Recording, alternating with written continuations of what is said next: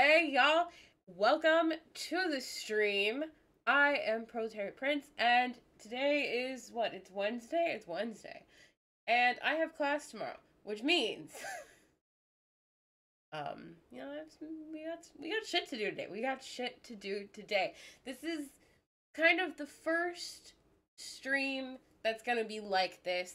The first of many, maybe. I don't know.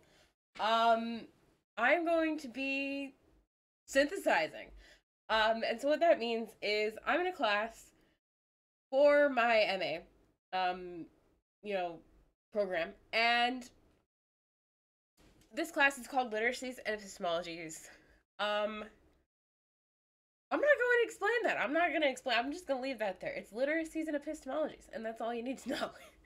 And so there are going to be various texts that I will have, assigned as reading over the semester, and I want to share them with, Twitch, with whoever's out there who wants to come. I don't know. This is like the first time that I've done something like this. And like I've done, I've streamed kind of projects before. The Dash project I did for a final last year. It was about the Tumblr ban on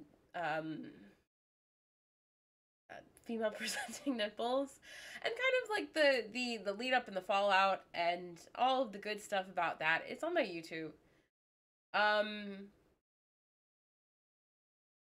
Yeah, it was a wild ride. It was supposed to be like an hour or 2 hours, and it ended up being like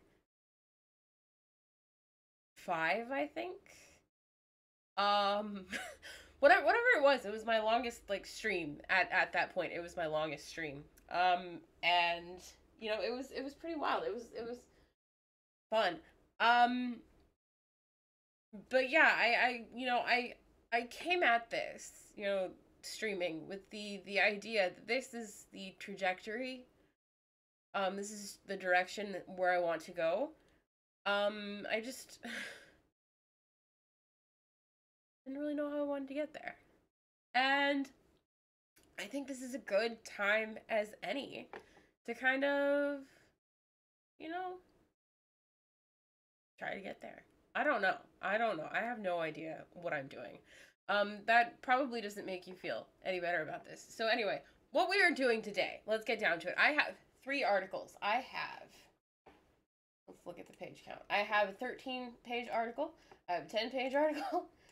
I have a 21-page article. So we're reading, what, 20, 10, 40-ish pages, 45 pages maybe. It's not that bad. It sounds bad, it's not that bad. Trust me, we have the screen reader to read it to us.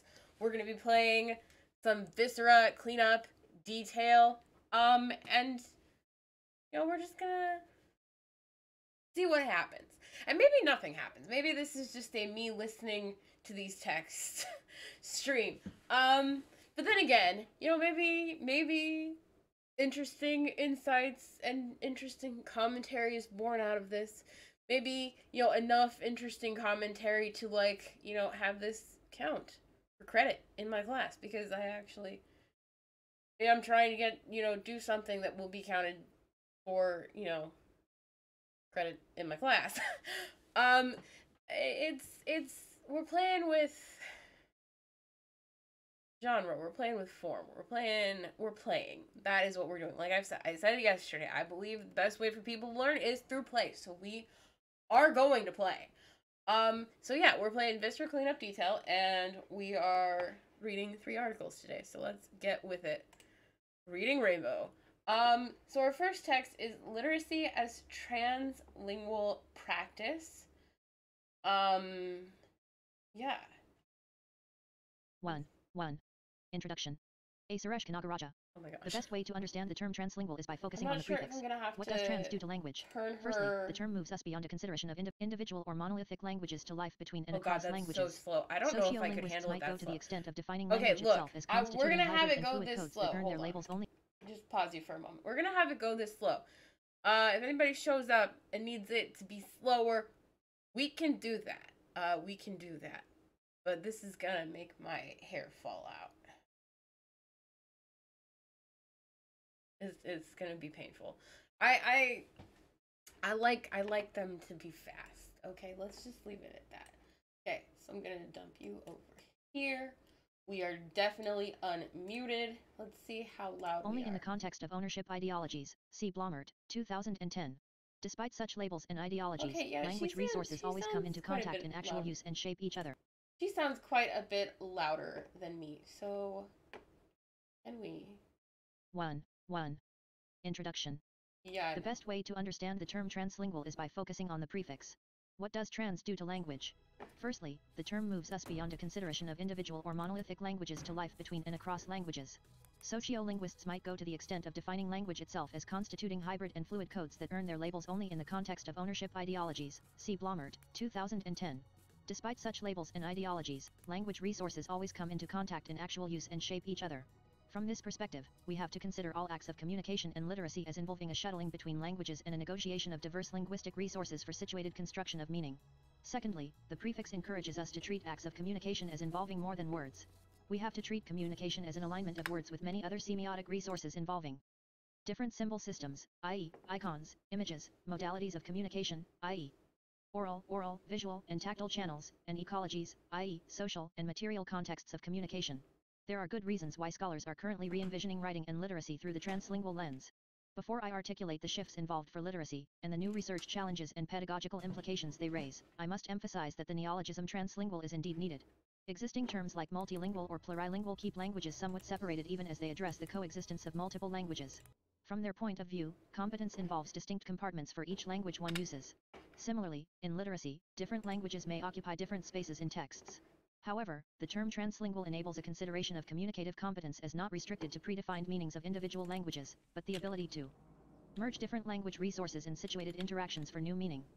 Literacy as Translingual Practice, Between Communities and Classrooms, edited by Suresh Kanagaraja, Taylor and Francis Group, 2013.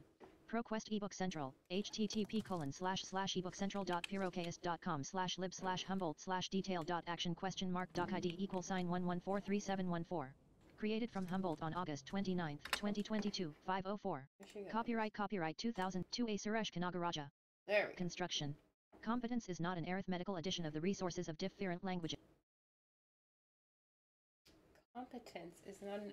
Okay, I kind of read this article already, but, or not article, paper. Competence is not an arithmetical addition of the resources of different languages, but the transformative capacity to mesh their resources for creative new forms and meanings. Okay, so I'm gonna be real. I only really speak English, and I've had a lot of problems trying to read other languages. So the thing that is really, for like understanding these, that kind of really helps me and gets me through is always the concept of, memes, okay? So, right, you have how you normally would talk to people in your everyday life, whatever language you use, right? Or, you know, whatever combinations of, right? But then you have memes. And memes are their own sort of discrete means of communication that can involve a certain amount of language. But at the same time, memes can often be experienced, can be understood without needing to read. You see the meme and you just know what that is, referring to. And while, you know, while it might be counterintuitive to think of this as a form of language, I mean, what is language except symbols that we all agree mean things, right?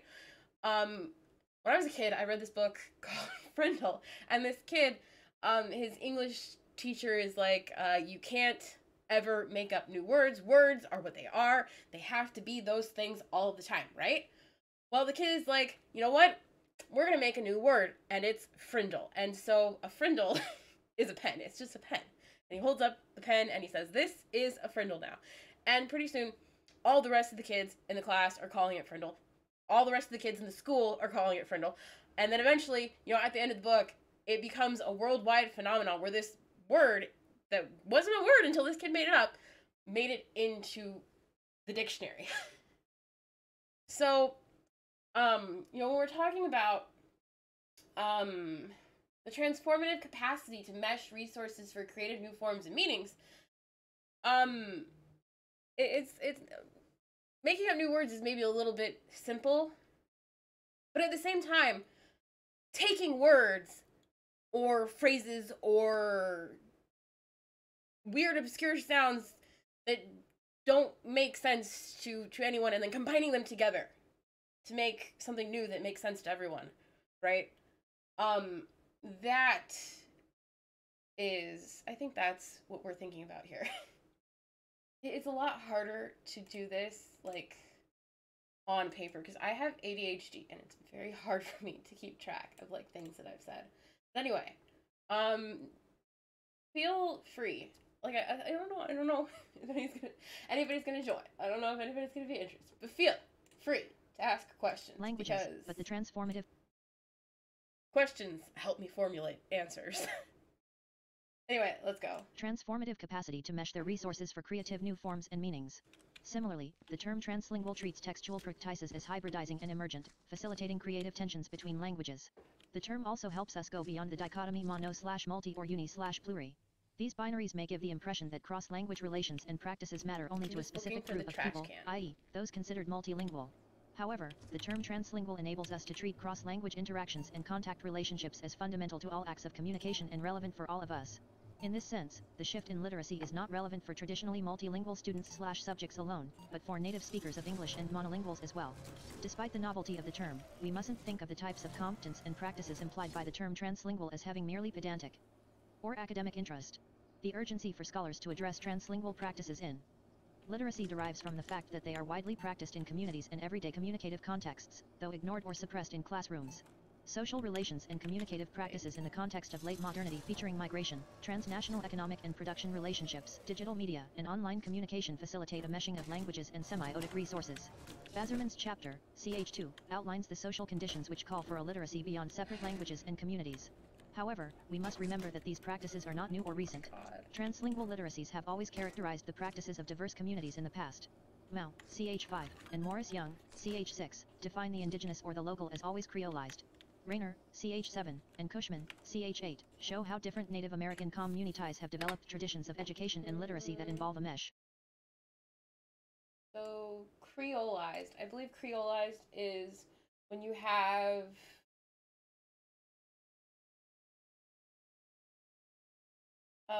okay, so I think the common understanding of Creole is like, in the Caribbean, how you have like French Creole, right? And so it's the combination of different languages, different social practices, right? Into a new language that doesn't necessarily, it's not exactly like the old ones that it came from, but it is its own distinct and separate form of language. I think I might be wrong. So what we're talking about here is translingual literacies have always characterized the practices of diverse communities in the past. The indigenous or the local is always creolized. So,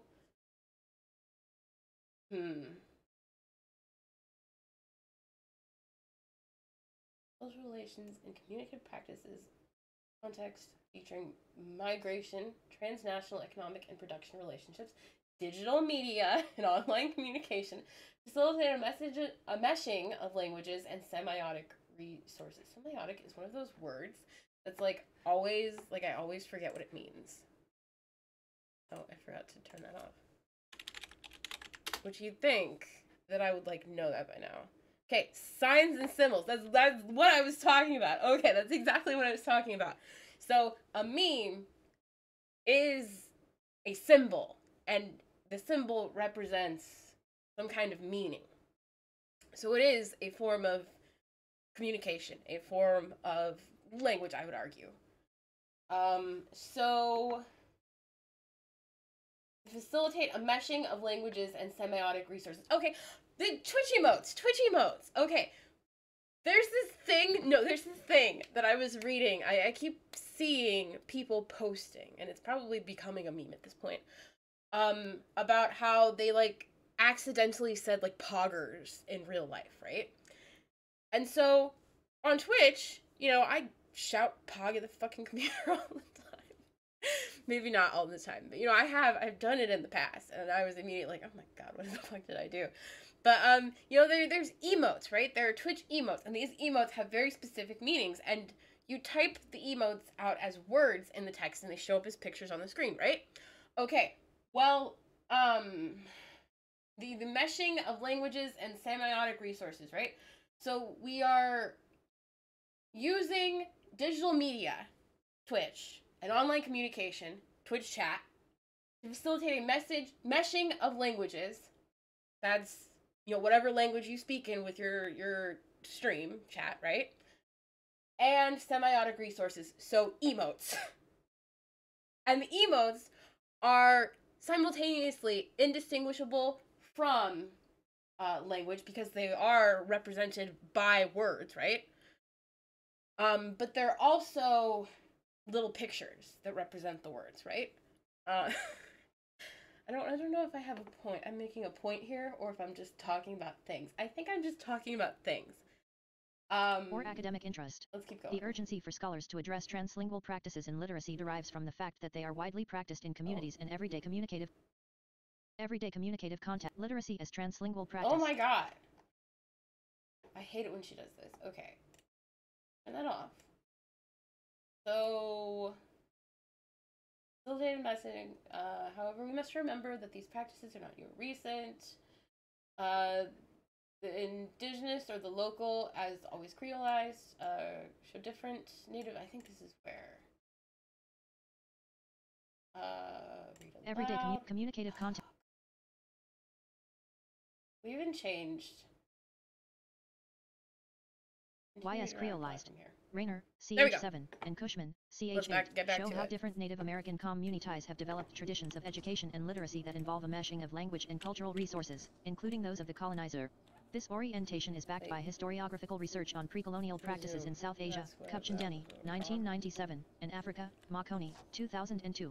Post-colonial communities such as Lebanon, Uayash, CH9, and Kenya, Malu, CH10, are drawing from local translingual traditions to absorb colonizing languages and fashion creative literate and communicative practices. The objective of this book is to learn from these community practices whether the late modern West or pre-colonial Orient, and many traditions and places in between to enhance literacy education in pedagogical contexts. Translingual literacies are not about fashioning a new kind of literacy. Okay. It is about understanding the practices and processes that already characterize communicative activity in diverse communities to both affirm them. Cool. We need options, menu, controls. Mouse always run. Always run. Oh god. Okay. Right to interact with something.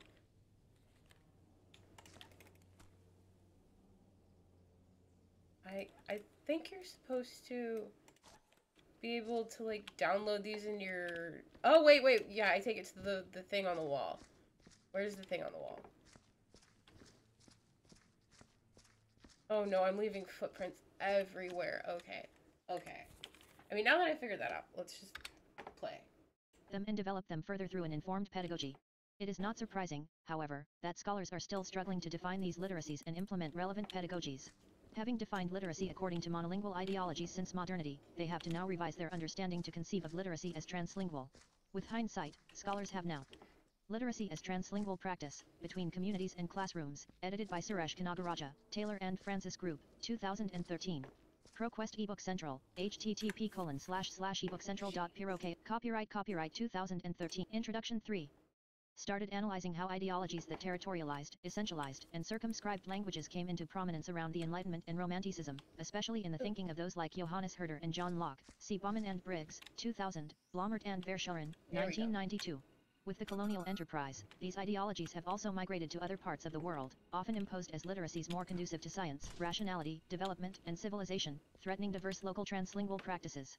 This ideological work of monolingualism is still unfinished, displaying feverish and concerted efforts in countries like the United States, as linguist Michael Silverstein, 1996, has shown. With the monolingualist paradigm becoming difficult to sustain under the fascinating technological developments and irrepressible social mobility which engender different communicative practices, we are now ready to travel back in time or to other places to reconstruct new scholarly constructs. Compositionists started theorizing these literacies from a product-oriented perspective earlier. The hybridity of texts in community and student writing understandably attracted their attention and called for a different explanation. Labels like Alt-Dis, Schroeder, Fox, and Bizzle, 2002, hybridity, Bizzle, 1999, and code meshing, Young, 2004, that dominated discussion in composition circles were an attempt to understand the politics and poetics of such texts. Though these textual products still have a lot of resonance to certain communities, i.e., African American, Hispanic, and post-colonial, there has also been some questioning as to the extent to which they are desirable for others. Some communities fear that such hybridization of codes will lead to the dilution of their language resources and identity and threaten their sovereignty, as Lyons, 2009 has argued on behalf of Native American communities. Some argue that the values attached to the vernacular and the dominant languages are different in their communities, and express a desire to reserve different codes for different functions, rather than meshing them, as Milson White argues in ch. 11. More importantly, valorizing difference in texts has created the impression among students and scholars from dominant communities, Anglo-American, in the U.S. context, that a text in Standard English lacks creativity or voice, as addressed in Liu and Horner, ch. 3, and Bu Ayash, ch. 9, in this volume. Minority students might also go away with the impression that something approximating dominant conventions are disempowering. While code meshing will remain important for certain students and communities for voice, and the chapters by Malu, ch. 10, and Bu Ayash, ch. 9, show that it will continue to be practiced in post-colonial communities and characterize popular media such as hip-hop and social networking sites, and will generate more debates on its politics and pragmatics, as we feature in Part 3 of this book.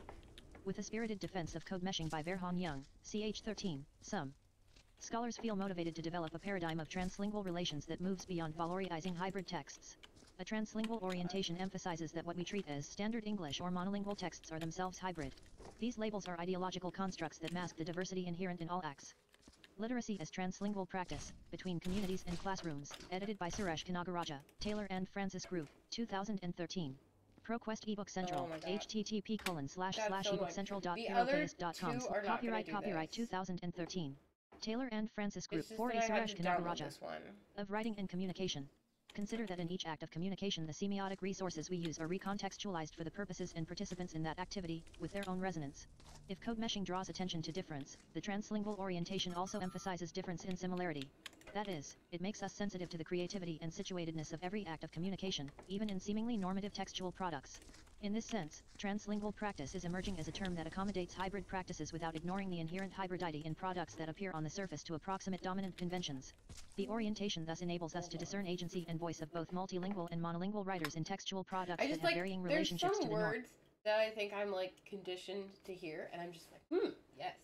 In this sense, translingual practice is emerging as a term that accommodates hybrid practices without ignoring the inherent hybridity in products that appear on the surface to approximate dominant conventions.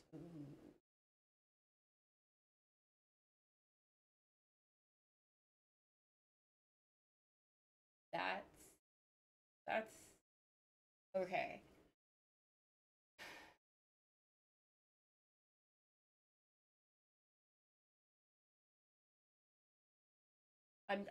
I'm trying to think of an analogy for this, but it's like it's kind of code meshing draws attention to difference. The translingual orientation also emphasizes difference in similarity. That is, it makes us sensitive to the creativity and situatedness of every act of communication. Creativity and situatedness of every act of communication. So right here, we're talking about, well, situatedness, I think, would be like discourse, right? So we are speaking in a particular place at a particular time for a particular reason. And then creativity is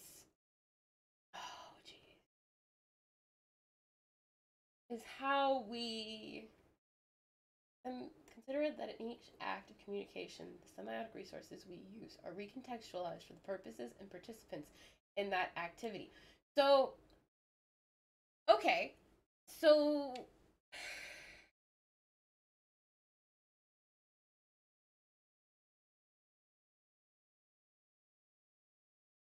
trying to think of something. I'm trying to think of the.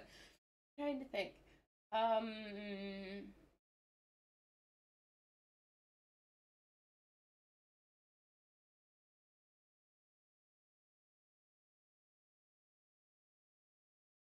Their own resonance. So, if you're, oh no, if we are,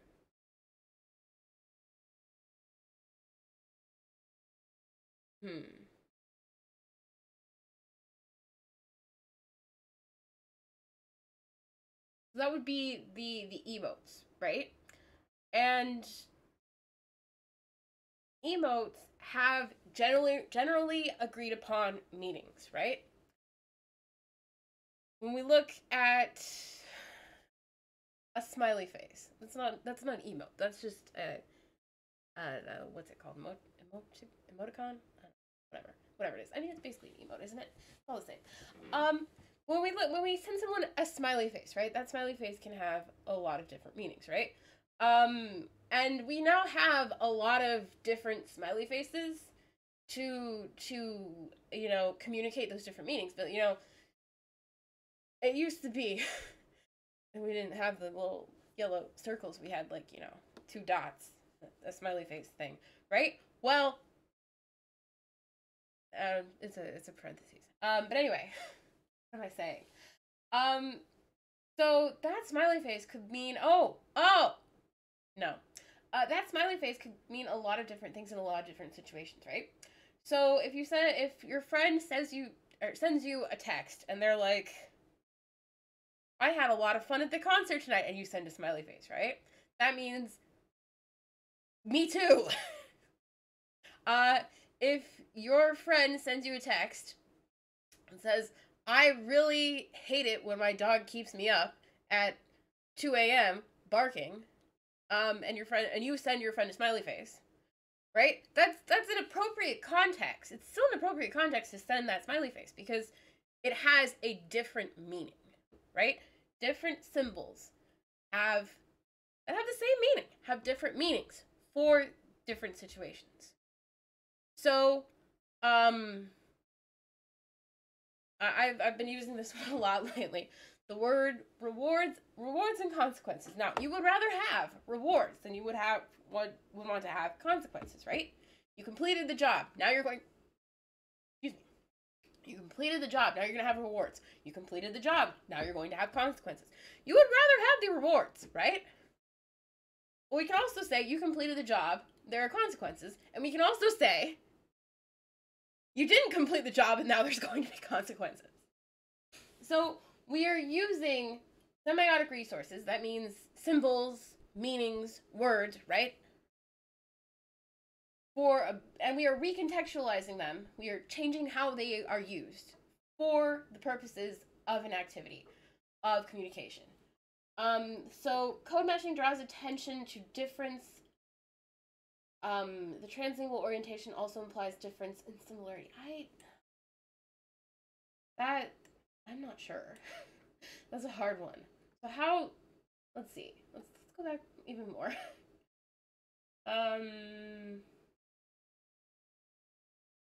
What we treat as standard English or monolingual texts are themselves hybrid. Okay, yes, no, because English itself is a hybrid language. Many languages are, in fact, hybrid languages. English is a language that is made up of many other different languages.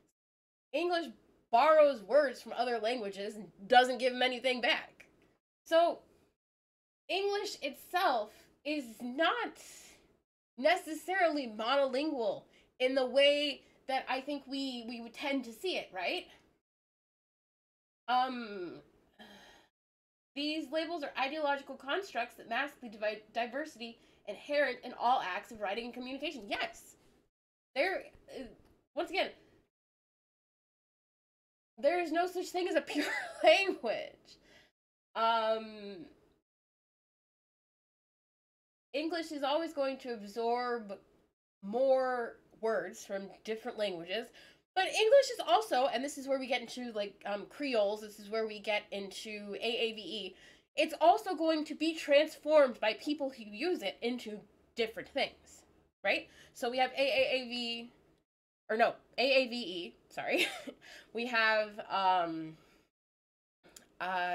just, like, slang. We have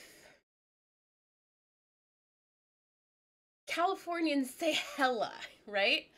Um, People outside of California don't really say hella, apparently, but Californians say hella.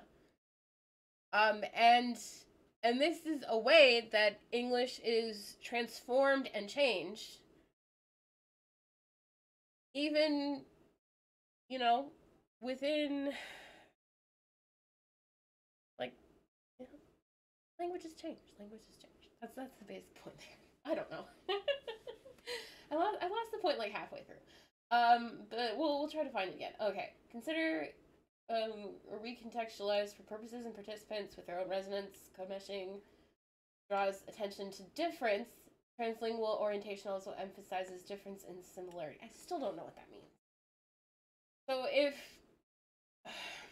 code meshing, okay, so code meshing is when you speak English, right? But you also speak AAV. It's when you speak Spanish, but you also I speak English, so we're just gonna go Spanish and English, right? Two different languages, and you bring them together.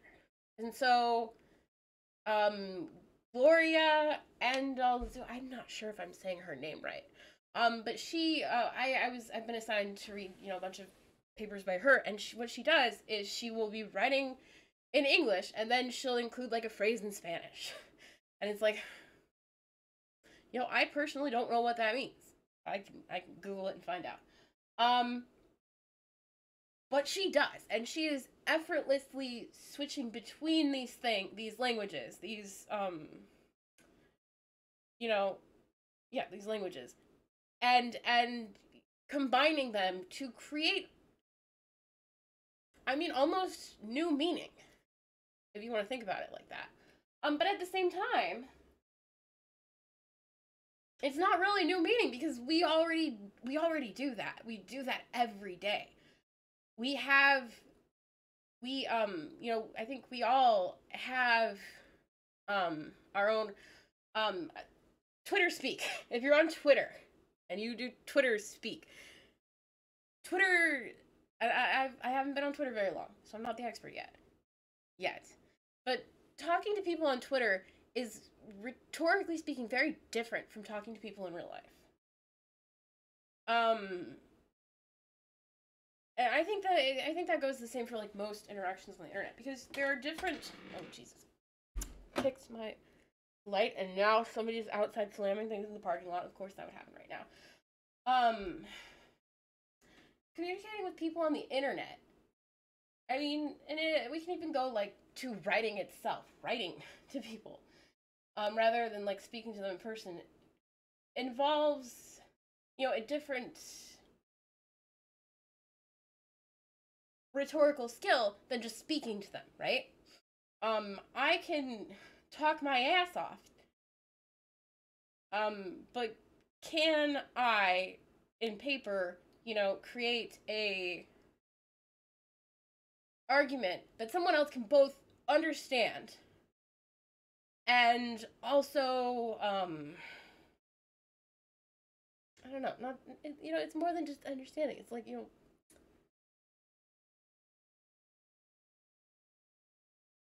I don't know. I'm gonna say that a lot. Okay, be prepared for that, because I'm gonna say that a lot. But no, yeah. So like the difference in similarity. There's difference, and there's similarity. It's just that we don't. Well, it's all about norms, right? Because the norm is standard English, and we are, when we say, the norm is standard English, we are constructing a reality where there is, in fact, a standard English. And, like, sure, there is a standard English, but at the same time, that standard English has gone through a lot of change in the past 100 years. Like, you go talk to a person 100 years ago with, all the things that we say today. Oh, here we go. People talking about um historical movies, and they're like, okay, they got the clothes, they got the hair, they got the shoes, they got the I already said hair, so you can't say wigs again. They got the cars, transportation. They got the, the horse shit in the streets, if there's carriages and horses, right? But they don't have the language, right? That's because language, just 50 years ago, language has evolved and changed. Maybe not to the point where it's unrecognizable, but, start talking to your friends like you're in a Shakespeare play and see what they think. It's gonna be weird for them. I'm sorry for your friends now. Don't do that. Please don't do that. Oh, God. But anyway, so yeah, language changes. And so yeah, in this sense, translingual practice is emerging as a term that accommodates hybrid practices without ignoring the inherent hybridity in products that appear on the surface to approximate dominant conventions. Okay, so once again, we have the dominant. We have standard English, right? And it appears that the way I talk approximates standard English. But it doesn't. Because I don't know if Shakespeare used contractions. And I just said doesn't. There we go. But at the same time, we also do have people like Gloria. I'm sorry, I don't have her name in front of me, so I can't say it. Anzaldua. But anyway, we have her, and she's out here speaking, or no, not speaking, writing in both English and Spanish. I believe Spanish. I believe she is, or she was Chicana. But anyway.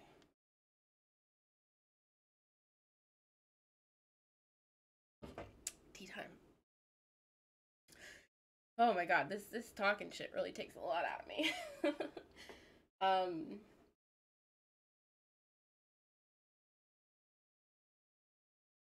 The orientation thus enables us to discern agency and voice of both multilingual and monolingual writers and textual products that have varying relationships to the norm.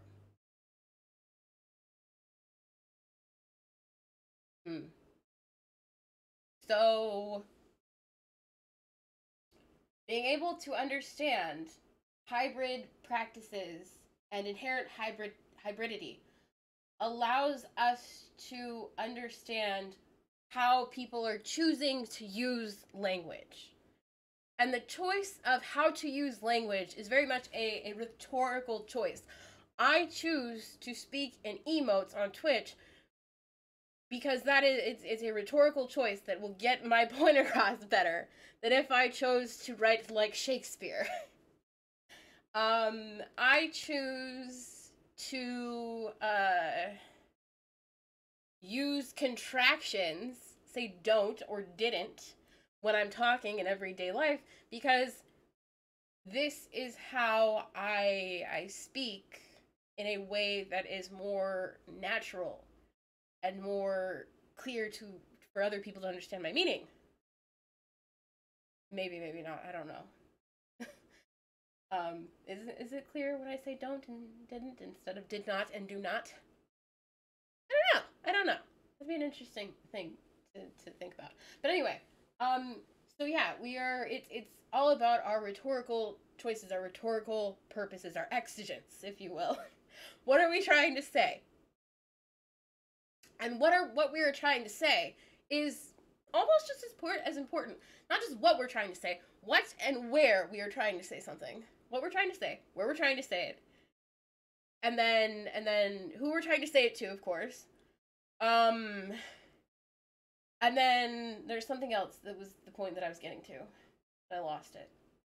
Fuck. It's gonna happen a lot. This is gonna happen a lot, but that's okay. Where are we on time? Oh my God, it's been 42 minutes already. And this is just like one paper. However, there are different facets to the term translingual that need to be unpacked. Initially, some scholars presented the term translingual as an orientation to writing and literacy, see Horner et al., 2011, and Liu and Horner, ch. 3 this volume. From this perspective, it is not a text but an approach to texts.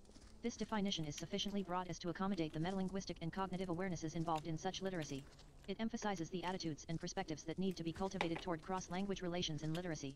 For teachers, it encourages a way of looking at the implications for writing and teaching from an awareness that languages are always in contact and complement each other in communication. As we proceed to narrow down this orientation, we have started focusing on the practices that constitute translingual literacies. We have started asking what strategies characterize the construction and negotiation of meaning in such forms of literacy. Monolingual ideologies have relied on form, grammar, and system for meaning making, motivating teachers and scholars to either ignore strategies and practices or give them secondary importance. A translingual orientation requires an important shift to treating practices as primary and emergent, as form is so diverse, fluid, and changing that it cannot guarantee meaning by itself. The focus is now on social agents who give meaning to Hold on.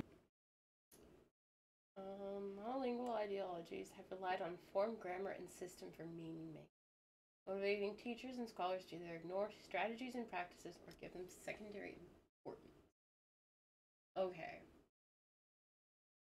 What the heck does that mean? We've started asking what strategies characterize the construction of negotiations. We have started asking. Oh my god. Okay, let's start at the beginning of this paragraph. As we proceed to narrow down this orientation, we have started focusing on the practices that constitute translingual literacies. We have started asking what strategies characterize the construction and negotiation of meaning in such forms of literacy. Monolingual ideologies have relied on form, grammar, and system for meaning making, motivating teachers and scholars to either ignore strategies and practices or give them secondary importance. Okay, so form, grammar, and system rather than strategies and practices. So rather than strategies, so strategies would be like rhetorical strategies, maybe, I don't know, and practices, rather than the social aspect. This is strategies and practices is the social aspect of language, the social practice of communication. So that would be poggers, right? Something is poggers. We know what that means. We do not need to have the grammar of the poggers. We do not have the grammar of the poggies. We just have, it's poggers, dude. Fucking poggers, man, right? But form, grammar, and system would say, is that a capital poggers or a lowercase poggers? Does that poggers have a period at the end? Shouldn't we be italicizing the poggers in this instant to make sure that it is, properly emphasized? Did you cite your poggers? It sounds silly, right? But form and grammar and system, right? That's what we're talking about, right? What is the aesthetic of your poggers rather than the substance of your poggers? And okay, maybe there's times when the grammar is important. We need punctuation, yada, yada, yada. But when I'm talking to you, I don't need to say period. Imagine if every time I said a sentence when I was talking to you, I said period. Period. Just try doing that for an hour. It would drive you out of your goddamn mind. And okay, when you're writing a paper, right? It's hard to separate things into distinct thoughts without periods, maybe, right?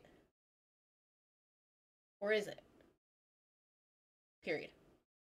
I don't know. Period. Let's find out. Period. You see what I'm saying? You see what I'm saying? Okay. There is a grammar that is kind of implicit in the spoken word that does not, that require,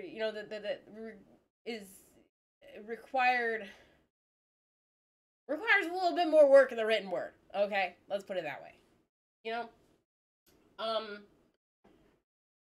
When what's really important is the strategies and practices. We see the highlights, we can see the highlights. That's fun. That is very fun. That is very sexy. That is very cool. I'm kind of concerned that my professor is going to be watching this, but at the same time, I think I kind of talk like this in class already. Which is a weird thing to admit and acknowledge. I need some water.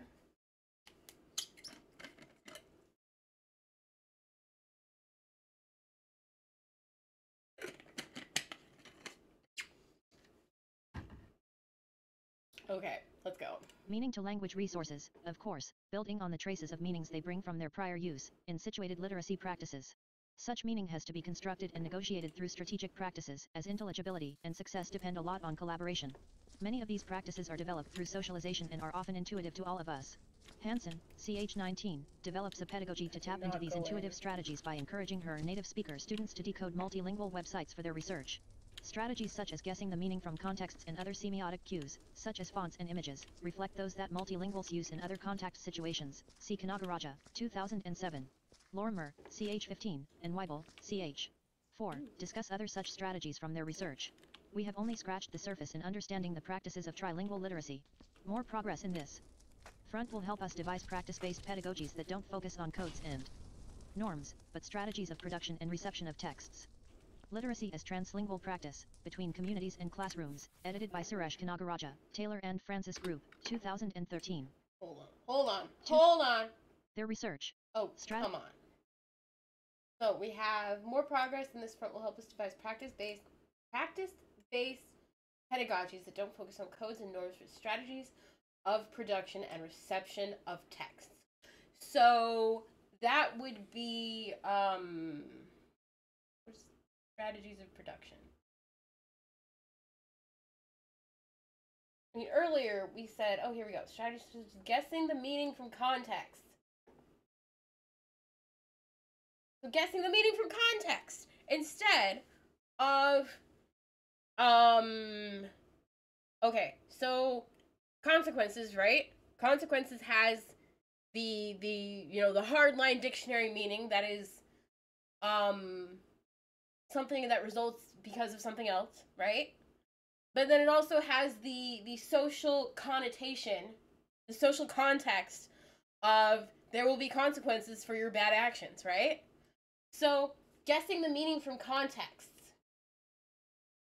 is instead of saying consequences means dictionary definition, it's consequences kind of maybe generally means that, but also has very specific uses in context, right? So then, fonts and images, so emotes, reflect those that multilinguals use in other context situations. Discuss other strategies from their. Oh yeah, so you're gonna see a lot of these lists of names, and very rarely do we actually go read that. Like we do sometimes, but not really, because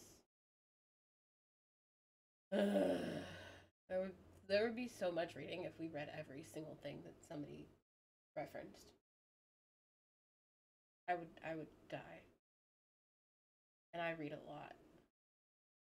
We've only scratched the surface in understanding the practices of trilingual literacy. I can't even, oh my god. I know, I know English. I've taken 2 higher education courses in German, and I still probably, I would still probably grade test worse than a kindergartner at speaking German. I can maybe kind of sometimes possibly give you directions. We have only scratched the surface and understand the practices. I would not even. More progress in this front will help us devise practice-based pedagogies that don't focus on codes and norms, but strategies of production for reception of text. So rather than writing to write, we're writing to be read. Maybe. No. Well, also, we're writing, instead of writing to write, we're writing to be read, but also, instead of reading to read, we're reading, I don't know, I lost that just flew out the fucking window, man. But I know what I'm trying to say, right? I know what I'm trying to say. We are analyzing things rather than consuming things. And I think there's a difference between analyzing something and consuming something. Because there is a little bit of analysis inherent to all consumption. That is true. But consuming with the intent to consume and consuming with the intent to analyze is a lot different. And we're in English, so we're going to talk a lot about consuming, consuming, with the intent to criticize, with the intent for criticism, for literary criticism, which isn't like I think that's bad. It's this thing means a thing and this other thing means a thing. What do these things mean together? Why does this mean what it means? How does it mean what it means? Who does it mean what it means? Where does it mean what it means? Which is, I think that's kind of something we're doing now. Where does that mean what that means, right? So practice-based pedagogies that don't focus on codes and norms, right? So like excuse me, you did not capitalize this word right here. Your entire argument is wrong, which is probably something you've encountered on the internet if you've ever argued with anyone on the internet. Excuse me, you did not include this particular piece of punctuation. What, so that you didn't read what I actually wrote, you just read what I responded to you, like you read my response to you to just like grade it? Are we in grade school? Are you my teacher? Do I need to bring you an apple tomorrow? What? So anyway, yeah. And we're not talking about codes and norms. We're talking about strategies of production and reception. How do we tell people the things we want them to know, and how do we hear what people are trying to tell us? There we go. That's a good one. That's a good one. That's a good way to put it, I think. Continuing to read out loud from here. More progress in this front will help us develop literacy as copyright Introduction 5. We need to focus on practices rather than forms because the translingual orientation treats heterogeneity as the norm rather than the exception. In monolingual ideologies, meaning is guaranteed by the uniform codes and conventions a homogeneous community shares. When we move beyond bounded community ties and consider communication at the contact zone, whether in pre-colonial multilingual communities or postmodern social media spaces, we are unable to rely on sharedness for meaning. It is practices that help people negotiate difference and achieve shared understanding. Practices therefore have an important place in translingual literacy. Radcliffe's, 1999, notion of rhetorical listening is an insightful articulation of the listening/reading strategies one has to adopt in order to communicate across difference. We need more knowledge on the speaking/writing strategies to facilitate such negotiation. Just as these negotiation strategies are developed through socialization in contact zones and multilingual communities, we are also finding that people are bringing certain dispositions that favor translingual communication and literacy. These dispositions, similar to Bourdieu's 1977 concept of habitus, constitute assumptions of language, attitudes towards social diversity, and tacit skills of communication and learning. Examples of such dispositions include an awareness of language as constituting diverse norms, a willingness to negotiate with diversity in social interactions, attitudes such as openness to difference, patience to co-construct meaning, and an acceptance of negotiated outcomes in interactions, and the ability to learn through practice and critical self-reflection. Lorimer uses the term rhetorical attunement, ch 15, to describe such dispositions among her multilingual subjects. Weibel also shows how a different set of attitudes and orientations comes into play in the World Social Forum, where people can simultaneously use their own languages and still achieve semantic and social understanding. Pedagogical reports of others like Liu and Horner, ch 3, Hansen, ch 19, and Krall-Lanu, ch 21, also demonstrate how these dispositions help their students to negotiate cross-language relations without teachers having to instruct them on such negotiation strategies. What we are finding is that even native/monolingual students are socialized into such dispositions in networking sites and online interactions which compel them to negotiate language diversity effectively. C. Williams, 2009. As we discover more of these dispositions and formulate them in a systematic manner, we may gain new insights into pedagogical possibilities. Teachers don't have to assume that translingual literacy has to be taught afresh to their students. They can tap into the dispositions of their students for such interactions and explore ways to scaffold them for further development. Among students who lack adequate socialization into multilingual and contact zones encounters, teachers may consider working at the level of attitudinal shifts and language awareness to prepare them for such interactions. Another direction in the effort to unpack the translingual orientation is the realization that this kind of literacy is intrinsically rhetorical.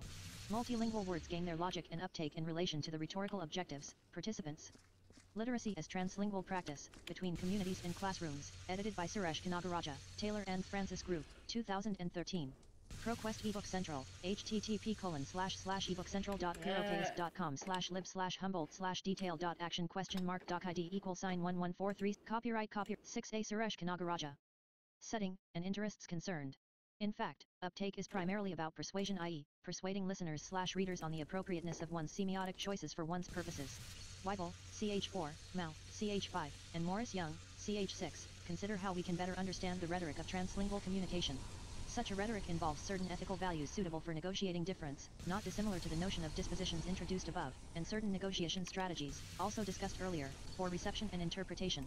In terms of production, this rhetoric involves processes such as recontextualization, whereby semiotic resources from diverse languages and cultures are reconfigured for one's purposes. As these are rhetorical processes, we are compelled to treat translingual literacy beyond the narrow bounds of language norms or textual structures and situate them in larger contexts of history, culture, and social relations. A particularly important construct such rhetorical considerations are developed. For translingual literacy is the constitutive and emergent role of place/space. Place is important in a definition of translingual literacy, for several reasons. As we move away from considering literacy as shaped by grammatical norms and formal considerations, with their own intrinsic logic or meanings guaranteed by an autonomous structure, we have to ask what we can ground such forms of communication and literacy on. In this exploration, we are now beginning to see the material context that was earlier bracketed off as insignificant emerging as constitutive of meaning. The material context shapes literacy and communication in profound ways. While geographical/physical place contextualizes literacy, even more influential are the social negotiations and rhetorical encounters. Okay. The material context shapes literacy and communication in profound ways. While geographical physical place contextualizes literacy, even more influential are the social negotiations and rhetorical encounters that create alternative spaces for creativity and understanding. What does that mean?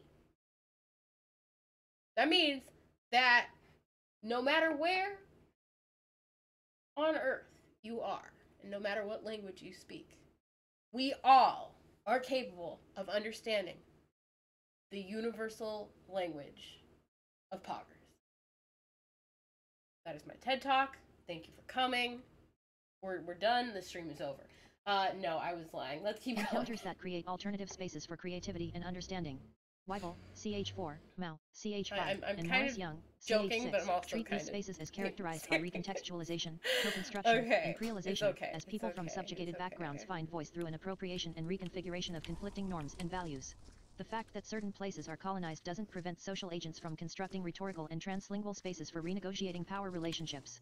In defining the semiotics and rhetoric of translingual literacy, there is still room to understand the multimodality of texts. Applied linguists have coined the term alignment to characterize the manner in which diverse communicative ecologies, modalities, and symbol systems are configured by multilinguals in meaning-making activity. See Atkinson Churchill, Nishino, and Ogata, 2007. Alignment draws attention away from grammar or language system as the locus of meaning, and points to the activity of social agents in putting together diverse semiotic resources for meaning. Hansen, CH19, suggests the value of this approach by unveiling the strategies students, surprisingly, native speakers in this case, adopt to align different modalities and symbols to guess the meaning of multilingual websites for their research. The many studies in this volume from communicative domains such as hip-hop, Malu, CH10, folk songs, Mao, CH5, Morris Young, CH6, public signs, Milson White, CH11, urban interactions, Bu Ayash, CH9, graph. Literacy as copyright 2 Introduction 7. Fiddy, Morris Young, CH6, and Digital Communication, Hansen, CH19, Centers Zapico, CH17, have the potential for further interpretation beyond language for the way in which diverse modalities and semiotics contribute to both the production and reception of texts. While our efforts in defining translingual literacy and understanding its communicative potential will continue at the theoretical level, such an orientation also offers new directions for research. The value of this shift in orientation is that even traditional research methods can be revised to yield new findings. Donahue, CH14, discusses how she revised a study she undertook from a comparative perspective on student writers from different communities with new outcomes. The translingual orientation makes her look at her research subjects from France and the United States as not compartmentalized into their different language and cultural backgrounds, but inhabiting contact zones that show the mediation and reconstruction of their texts. Since it is the compartmentalization of disciplines in modernity that led to the definition of language and literacy in monolingual, formalist, and autonomous terms, we can understand why the translingual orientation is bringing disciplines together for new research. The translingual orientation has motivated scholars to merge resources not only from different disciplines but also from different academic communities. We find that the dominance of Occidental communities in modernist knowledge construction has led to a reductive perspective on literacy and communication. The rediscovery of vibrant traditions of translingual practices outside the West in East Asian, Caribbean, African, and Mediterranean communities, with knowledge relating to them, as represented in the chapters in this volume, can help us immensely in our theorization of literacy and communication in the global contact zones. Bazerman, CH2, outlines the motivations for such merging of knowledge from diverse literacy traditions, and identifies the efforts already underway in this direction.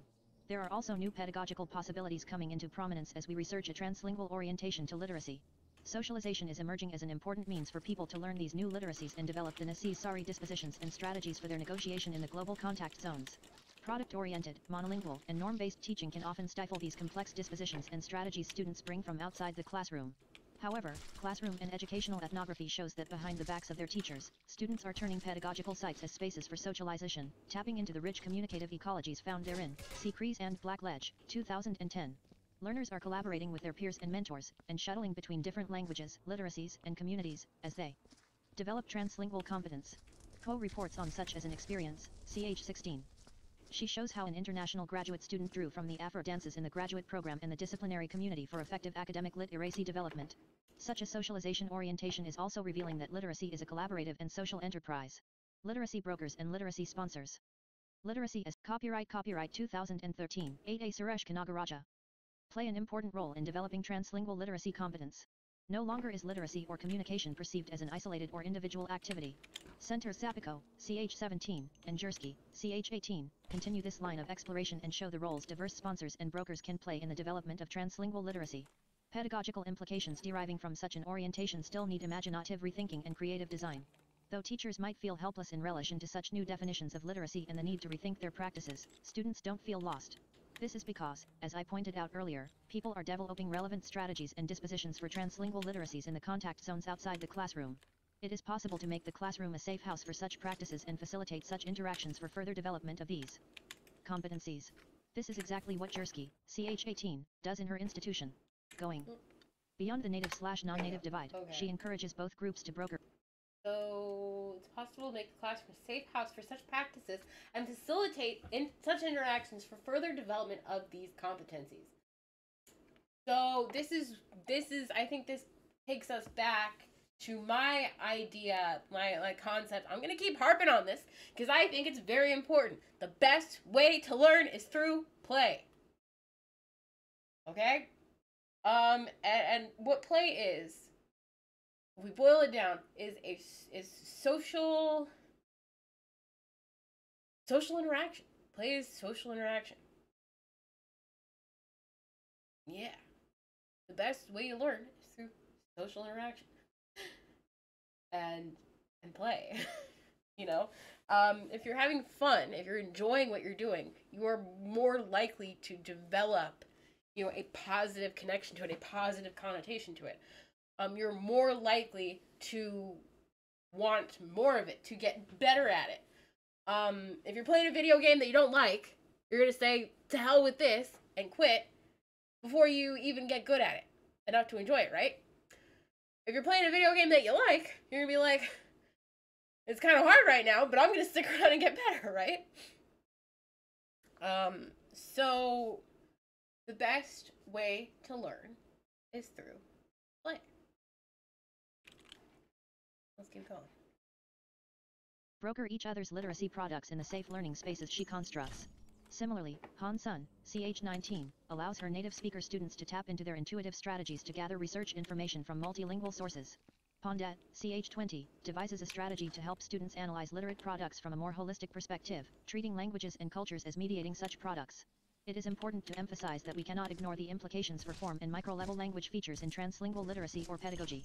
The position that translingual literacy treats place and rhetorical practice as more primary shouldn't be interpreted to mean that form is irrelevant. It is simply that form is shaped for meaning in relation to these ecological, social, and contextual factors. In fact, this perspective makes us even more sensitive to form than in the traditional approaches. In monolingual orientations, form could be taken for granted, as it came with ready-made meanings and values which ensured communicative success. If form doesn't hold shared meanings in the contact zone, participants have to be sensitive to co-constructing meanings. When we say in this form, regard, we may have to reorient about, to traditional constructs such as right? error in our teaching. Error is what fails to gain uptake in situated interactions, not those which deviate from an abstract predefined norm. This orientation encourages a pedagogy that values students' choices and helps teachers think along with the rhetorical intentions of the students to find their meanings. There is responsibility on both sides of the production/reception divide here. Just as readers have to collaborate in co-constructing meaning, writers have to adopt suitable strategies to populate words with their intentions and convey those intentions appropriately. Starting to question ch 21, demonstrates the value of such a pedagogy in the penultimate chapter of the book. The purpose of this book is not to provide a definitive statement on translingual literacy. It is too early for that kind of book. Besides, knowledge making doesn't work that way. We construct paradigms in relation to changing social conditions and new communicative realities that demand suitable alternatives. In this sense, Matsuda's chapter, ch. 12, on the changing currents of composition scholarship. Literacy as Translingual Practice, Between Communities and Classrooms, edited by Suresh Kanagaraja, Taylor and Francis Group, 2013. ProQuest eBook Central, http://hebookcentral.herochaos.com/lib/humboldt/detail.action?detail.id Copyright 2013. Introduction 9. And the resulting imprecision of terminological usage needs to be understood differently. Though we do have to be careful about romanticizing new theories and constructs for the sake of academic merit, as Matsuda rightly points out, we also have to be flexible enough to change our paradigms when experiences dictate otherwise. Sometimes dominant paradigms can be discriminatory to certain communities and student groups, not to mention irrelevant to certain community experiences. Furthermore, we have to be open to traveling theories being taken up in new ways in different communities and disciplines. The way the term code switching has been taken up in composition is such an example. Though it is used in ways different from applied linguistics, it brings a special resonance that is lacking in the former field, as I argue in Kanagaraja, 2009. Compositionists have brought out the conservative and rhetorically limited ways code switching is used by linguists. Compositionists, there could be power inequalities in the code switch. So those who switch codes do not need equal or advanced proficiency in both languages. They can switch for performative reasons, representing subtle identities and values beyond broad social functions studied in linguistics. So, okay, we have the idea of code switching, right? And I think the standard idea of code switching is like, when I'm in class, I do not say poggers. When I am talking to my girlfriend, I do not say poggers. And when I'm in the Twitch chat, I do, right? So that's code switching. The language that I use in one place is not appropriate, in quotes, because who the fuck's to say what's appropriate, right? But we have, social conventions that tell us that certain things are not appropriate in certain places, and you really have to pay attention to your grammar when you're talking in class, and you really have to not be cringe when talking to your girlfriend. That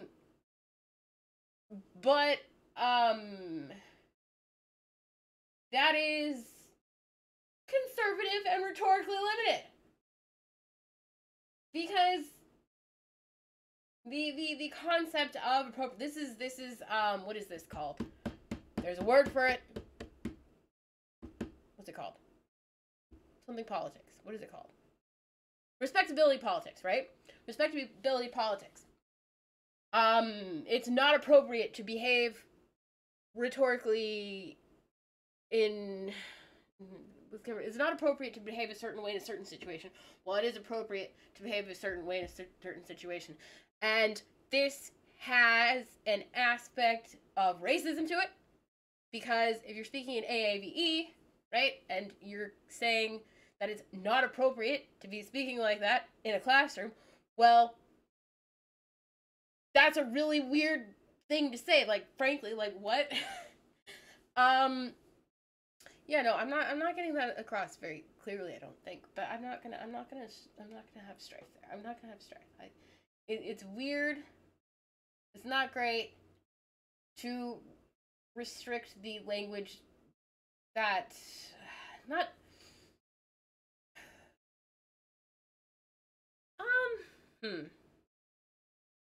This is different from like a freedom of speech kind of thing, right? But we are talking about the way that people use language, okay? And that does involve the types of language people use, which, it's not,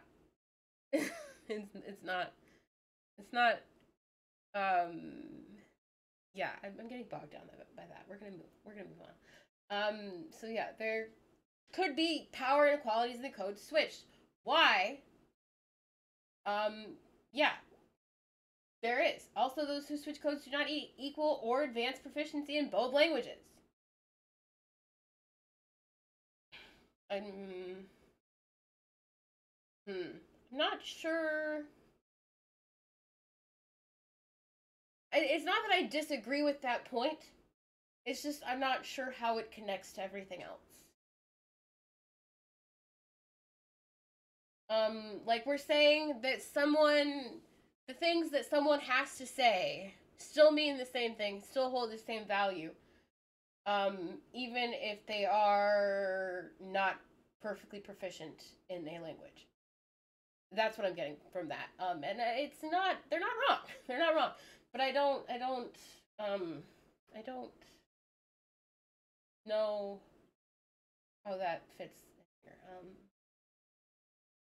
I mean, I'm not, that's not to say that it doesn't. It's just to say that I don't know.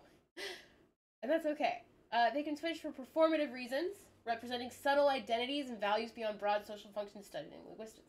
So, performative reasons, there's the question of authenticity. And I would say that is a, performative, performative is kind of like getting at, maybe. We are switching for performative okay. This is going to involve a lot more than I think I want to get into. Let's do it. Okay, so, gender is a performance, right? But gender is not a performance in, like, I'm wearing the male gender, let's get up on stage and do a dance, right? Gender is performative in the sense that it is an identity that is not really something inherent to us, but is something that we adopt as a way of understanding how we fit into the world.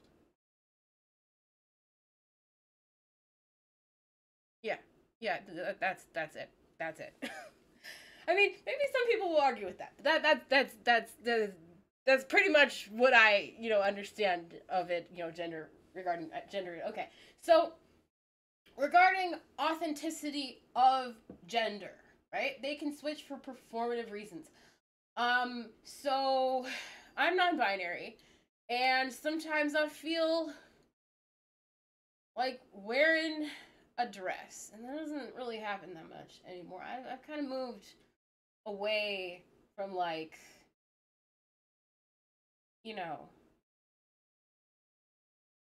wearing a dress as the time has passed.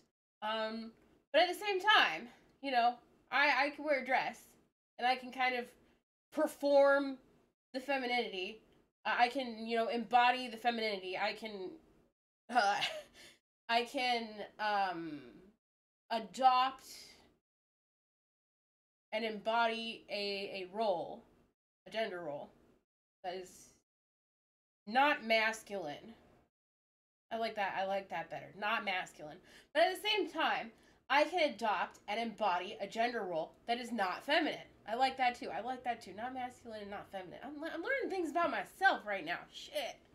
We are synthesizing the shit out of this paper. Just wait until we get to the next one. Oh god, that's gonna be another 2 hours, isn't it?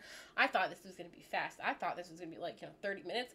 I might have to clip the shit out of this and make it into some kind of like highlight reel for my professor. I'm sorry that this is so long. Anyway, where were we? Those who switch codes do not need equal or advanced proficiency. They can switch for performative reasons, representing subtle identities and values beyond the broad social functions studied in linguistics. I'm not going to try to nail that down. I think that we approximated enough there. There could be power inequalities in the codes switched. Also, those who switch the codes do not need equal or advanced proficiency in both languages. They can switch for performative reasons, representing subtle identities and values beyond the broad social functions studied in linguistics. To capture the fascinating ways in which the meshing of codes can achieve performative meanings and voice that defies the more structured ways in which linguists perceive switching, compositionists adopt the term code meshing. See Young, 2004. Such migrations and reappropriations of theories can therefore be healthy and open up new perspectives. This tentativeness in knowledge claims in this book doesn't have to mean that teachers and students are totally helpless. What we find is that people have engaged in such forms of communication and literacy at the level of practice for quite a long time in history, with even more creative performances demonstrated. In technological developments in late modernity, it is at the level of scholarship and knowledge that we are limited. What this means is that the classroom/community connection, highlighted in the title of the book, can come to the rescue of teachers. By allowing community practices into the classroom, teachers can study the strategies and dispositions students have already developed elsewhere. Building on these resources rather than imposing their own understanding of literacy, teachers can also facilitate spaces for voice for students. However, this is not a one-way relationship of schools learning from communities. It is also important for communities and students to be mindful of the power of educational institutions. They reproduce monolingualist language ideologies and dominant norms in society and institutions. However unfair and limited they may be, these norms and ideologies have to be taken seriously. Oh shit, I put it on top Social of the and dead guy. educational success means engaging with these norms, though this doesn't mean uncritical acceptance or conformity. As many of the chapters in this book show, the translingual practices of local communities already show such critical engagement and appropriation. Teachers can help students develop the dispositions and strategies they bring with them in more critical, reflective, and informed ways by engaging with the dominant norms and ideologies. As the chapters by Milson White, CH 11, and Ray. Literacy as Translingual Practice, Between Communities and Classrooms, edited by Suresh Kanagaraja, Taylor and Francis Group, 2013. ProQuest eBook Central, http://ebookcentral.pirocast.com/lib/hum. Pause. Okay, so let's see. As the chapters show, minority communities are always looking up to the school to provide spaces and resources for such engagement. As critical educational engagement can also lead to the pluralization of norms and the construction of more democratic social spaces. Classrooms can facilitate new community relationships. And with that, that is the end of that paper. Let's move on to the next one. I didn't choose any specific order for these because, again, I did not, there was no pre-watching that occurred here. I just, well, actually, I may have pre-watched half of this. Let's see, we're going to skip this. We're going to go to the introduction. Read aloud. Our institutions, to the extent that they address issues of learning explicitly, are largely based on the assumption that learning is an individual process, that it has a beginning and an end, that it is best separated from the rest. Remember, learning is a social practice, right? Learning is a social practice. Learning does not happen individually. Learning happens best through play, through community, through social practice, okay? I'm gonna say that a lot. I'm gonna say that a lot. And there's people maybe out there who are gonna be like, that's not true. I learn best when I'm in my bedroom alone doing the math textbook. But then I'm gonna tell you, I don't know how the fuck you learned 1 + 1.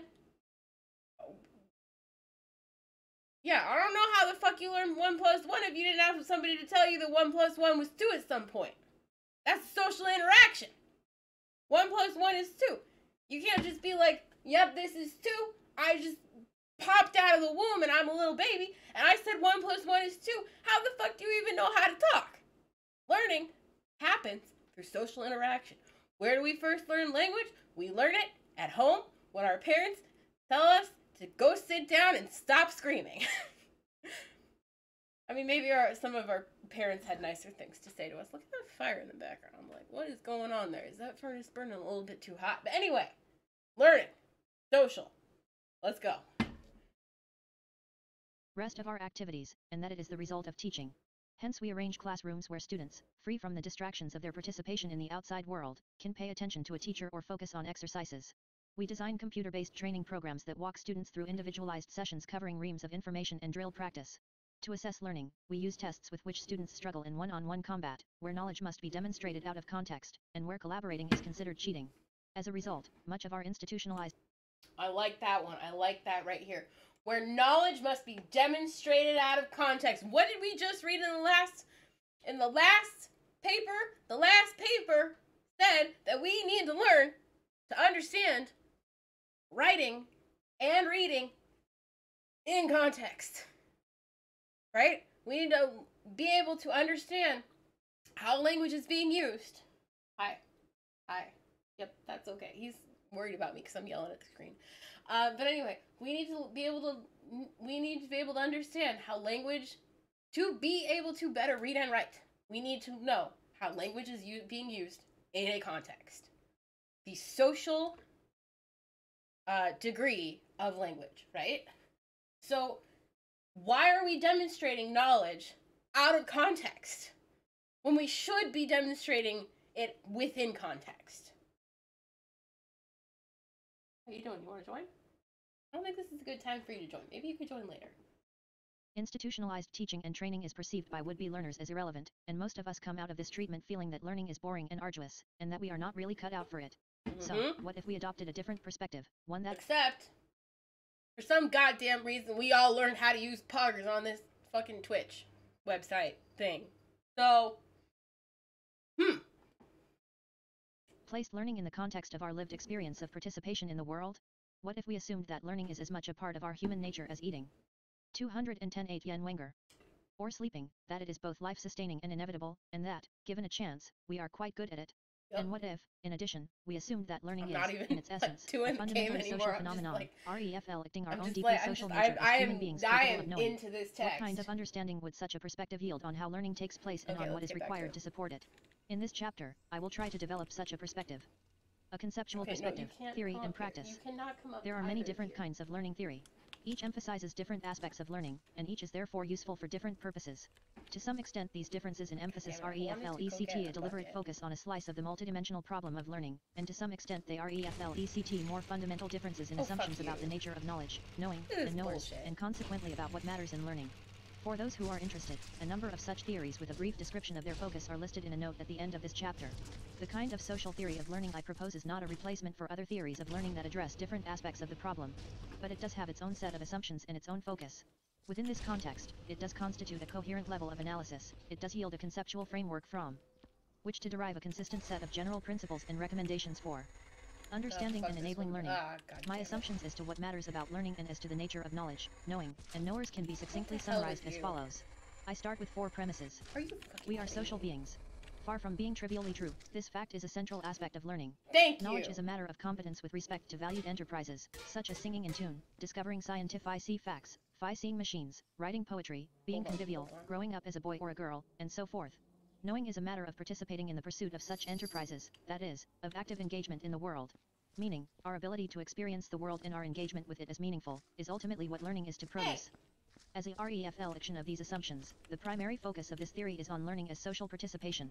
Participation here refers not just to local events of engagement in certain activities with certain people, but to a more encompassing process of being active participants in the practices of social communities and constructing identities in relation to these communities.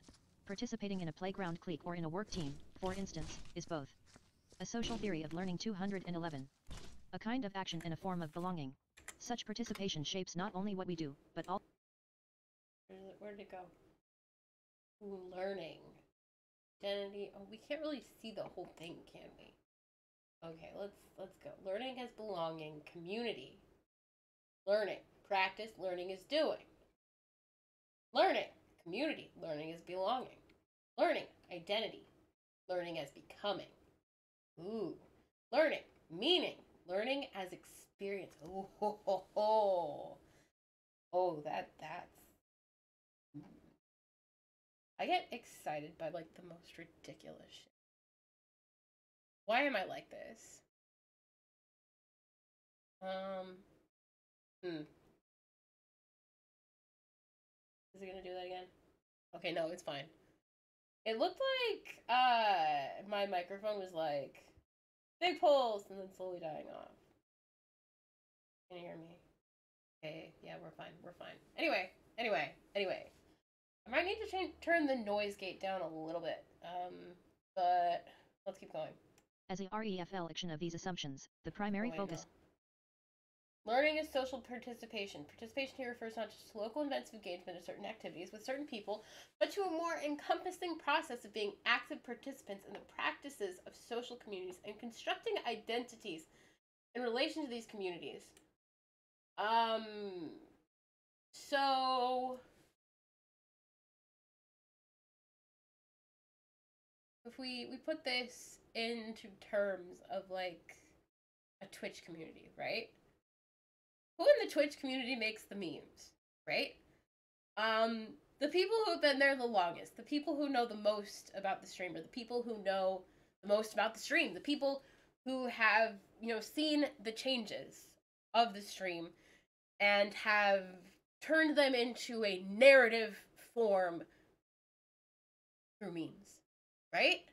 Because if you think about it, that's what memes are doing. Memes are creating a narrative, a story about the streamer, about the community. I'm trying to think of examples, but I don't know if an example is necessary right now because we've already It's been a while. We've been going for a while. Okay, guys, it's been a while. Okay, so um, constructing identities in relation to those communities. So the longer you've been in a community, the more you learn the discourse of the community, the more you learn the memes of the community, and the closer you become to producing your own memes for that community. Okay? Okay. Stop that. You are so naughty. Stop.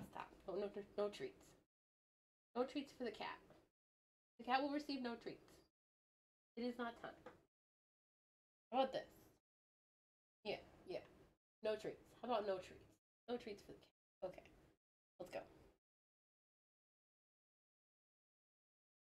A way of talking about are changing, Okay. So a kind of action and a form of belonging. Such participation shapes not only what we do, but also who we are and how we interpret what we do. A social theory of learning must therefore integrate the components necessary to characterize social participation as a process of learning and of knowing. These components, shown in Figure 15.1, include the following. A way of talking about our changing ability, individually and meaning, collectively, to experience our life and the world as meaningful. A way of talking about the shared historical and social resources, practice, frameworks, and perspectives that can sustain mutual engagement in action. A way of talking about the social configurations in which community, our enterprises are defined as worth pursuing and our participation is recognizable as competence. A way of talking about how learning changes who we are and creates identity, personal histories of becoming in the context of our communities. Clearly, these elements are deeply interconnected and mutually defining. In fact, looking at Figure 15.1, you could switch any of the four peripheral components with learning, place it in the center as the primary focus, and the figure would still make sense. Therefore, when I use the concept of community of practice in the title of the book, I really use it as a point of entry into a broader conceptual framework. Figure 15.1 Components of a Social Theory of Learning, an Initial Inventory. 212 Yen Wenger. Of which it is a constitutive element. The analytical power of the concept lies precisely in that it integrates the components of Figure 15.1 while referring to a familiar experience. Communities of practice are everywhere. Are you kidding me? We all belong to communities of practice. At home, at work, at school, in our hobbies, we belong to several communities of practice at any given time. And the communities of practice to which we belong change over the course of our lives. In fact, communities of practice are everywhere. Families struggle to establish an habitable way of life. They develop their own practices, routines, rituals, artifacts, symbols, conventions, stories, and histories. Family members hate each other and they love each other, they agree and they disagree. They do what it takes to keep going. Even when families fall apart, members create ways of dealing with each other. Surviving together is an important enterprise, whether surviving consists of the search for food and shelter or of the quest for a viable identity. Workers organize their lives with their immediate colleagues and customers to get their jobs done. In doing so, they develop or preserve a sense of themselves they can live with, have some fun, and fulfill the requirements of their employers and clients. No matter what their OFFI job description may be, they create a practice to do what needs to be done. Although workers may be contractually employed by a large institution, in day-to-day practice they work with, and, in a sense, for, a much smaller set of people and communities. Students go to school and, as they come together to deal in their own fashion with the agenda of the imposing institution and the unsettling mysteries of youth, communities of practice sprout everywhere, in the classroom as well as on the playground, OFFI or in the cracks. And in spite of curriculum, discipline, and exhortation, the learning that is most personally transformative turns out to be the learning that involves membership in these communities of practice. In garages, bands rehearse the same songs for yet another wedding gig. In attics, ham radio enthusiasts become part of worldwide clusters of communicators. In the back rooms of churches, recovering alcoholics go to their weekly meetings to find the courage to remain sober. In laboratories, scientists correspond with colleagues, near and far, in order to advance their inquiries. Across a worldwide web of computers, people congregate in virtual spaces and develop shared ways of pursuing their common interests. In OFFICES, computer users count on each other to cope with the intricacies of obscure systems. In neighborhoods, youths gang together to configure their life on the street and their sense of themselves. Communities of practice are an integral part of our daily lives. They are so informal and so pervasive that they rarely come into explicit focus, but for the same reasons they are also quite familiar. Although the term may be new. A Social Theory of Learning 213. The experience is not. Most communities of practice do not have a name and do not issue membership cards. Yet, if we care to consider our own life from that perspective for a moment, we can all construct a fairly good picture of the communities of practice we belong to now, those we belonged to in the past, and those we would like to belong to in the future. We also have a fairly good idea of who belongs to our communities of practice and why, even though membership is rarely made explicit on a roster or a checklist of qualifying criteria. Furthermore, we can probably distinguish a few communities of practice in which we are core members from a larger number of communities in which we have a more peripheral kind of membership. In all these ways, the concept of community of practice is not unfamiliar. By exploring it more systematically, I mean only to sharpen it, to make it more useful as a thinking tool. Toward this end, its familiarity will serve me well. Articulating a familiar phenomenon is a chance to push our intuitions, to deepen and expand them, to examine and rethink them. The perspective that results is not foreign, yet it can shed new light on our world. In this sense, the concept of community of practice is neither new nor old. It has both the eye-opening character of novelty and the forgotten familiarity of obviousness, but perhaps that is the mark of our most useful insights. Rethinking learning. Next time I'm gonna pick Placing the focus on participation has broad implications for what it takes to understand and support learning.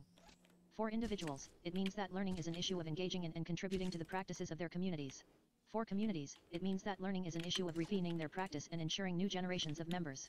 For organizations, it means that learning is an issue of sustaining the interconnected communities of practice through which an organization knows what it knows and thus becomes effective and valuable as an organization.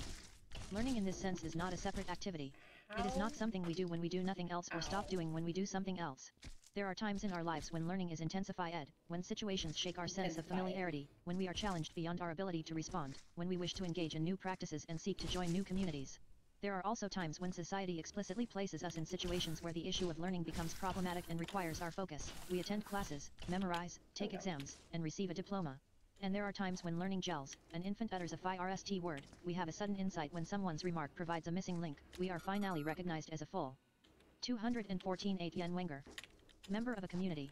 But situations that bring learning into focus are not necessarily those in which we learn most, or most deeply. The events of learning we can point to are perhaps more like volcanic eruptions whose fiery bursts reveal for one dramatic moment the ongoing labor of the earth. Learning is something we can assume, whether we see it or not, whether we like the way it goes or not, whether what we are learning is to repeat the past or to shake it off. Even failing to learn what is expected in a given situation usually involves learning something else instead. For many of us, the concept of learning immediately conjures up images of classrooms, training sessions, teachers, textbooks, homework, and exercises. Yet in our experience, learning is an integral part of our everyday lives. It is part of our participation in our communities and organizations. The problem is not that we do not know this, but rather that we do not have very systematic ways of talking about this familiar experience. Even though the topic of communities of practice covers mostly things that everybody knows in some ways, having a systematic vocabulary to talk about it does make a difference. An adequate vocabulary is important because the concepts we use to make sense of the world direct both our perception and our actions. We pay attention to what we expect to see, we hear what we can place in our understanding, and we act according to our worldviews. Although learning can be assumed to take place, modern societies have come to see it as a topic of concern, in all sorts of ways and for a host of different reasons. We develop national curriculums, ambitious corporate training programs, complex schooling systems. We wish to cause learning, to take charge of it, direct it, accelerate it, demand it, or even simply stop getting in the way of it. In any case, we want to do something about it. Therefore, our perspectives on learning matter. What we think about learning influences where we recognize learning, as well as what we do when we decide that we must do something about it, as individuals, as communities, and as organizations. If we proceed without reflecting on our fundamental assumptions about the nature of learning, we run an increasing risk that our conceptions will have misleading ramifications. In a world that is changing and becoming more complexly interconnected at an accelerating pace, concerns about learning are certainly justified. But perhaps more than learning itself, it is our conception of learning that needs urgent attention when we choose to meddle with it on the scale on which we do today. Indeed, the more we concern ourselves with any kind of design, the more profound are the effects of our discourses on the topic we want to address. The farther you aim, the more an initial error matters.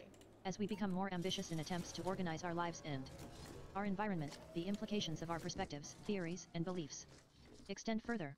As we take more responsibility for our future on larger and larger scales, it becomes more imperative that we reflect on the perspectives that inform our enterprises.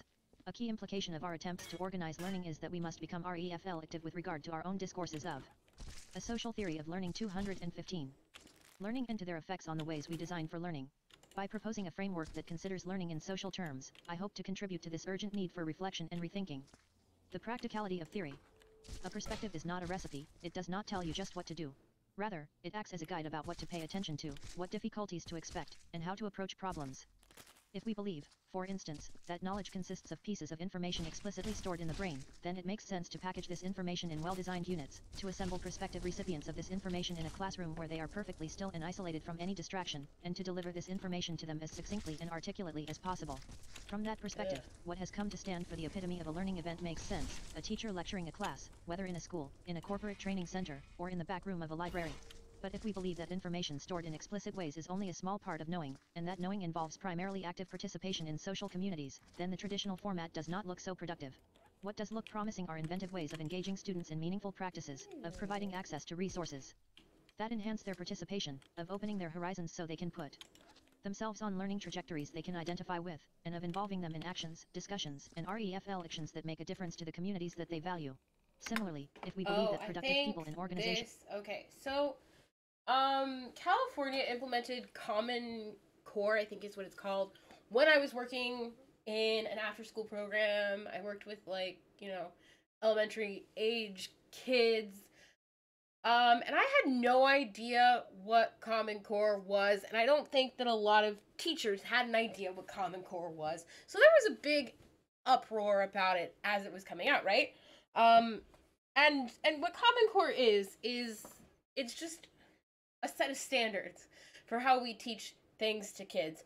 So it used to be that, like, you're teaching a kid 1 + 1 is 2. That means you're going to pull out the flashcard, and the flashcard says 1 + 1, and the back says 2 = 2. And you're going to show that flashcard to that kid until they start to get it, right? I mean, this is not exactly... I mean, it's kind of how I was taught math. What Common Core says is that there are a lot of ways of reaching 2. With 1 + 1, right?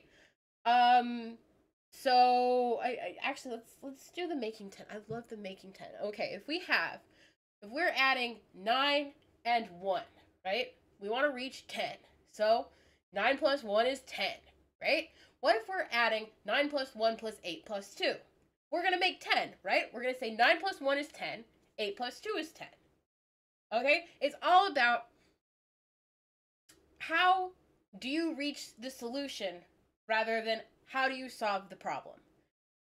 Which means that students have ways to consider problem solving in a different way than just 1 + 1 is 2, or 9 + 1 is 10 + 8 is 18 + 2 is 20, right? That's more complicated. That's harder to do in my head, even though I've still lined it up. What about 9 + 8 + 1 + 2? 1 + 2 + 9 + 8. Like, these are things that are a little bit harder to do.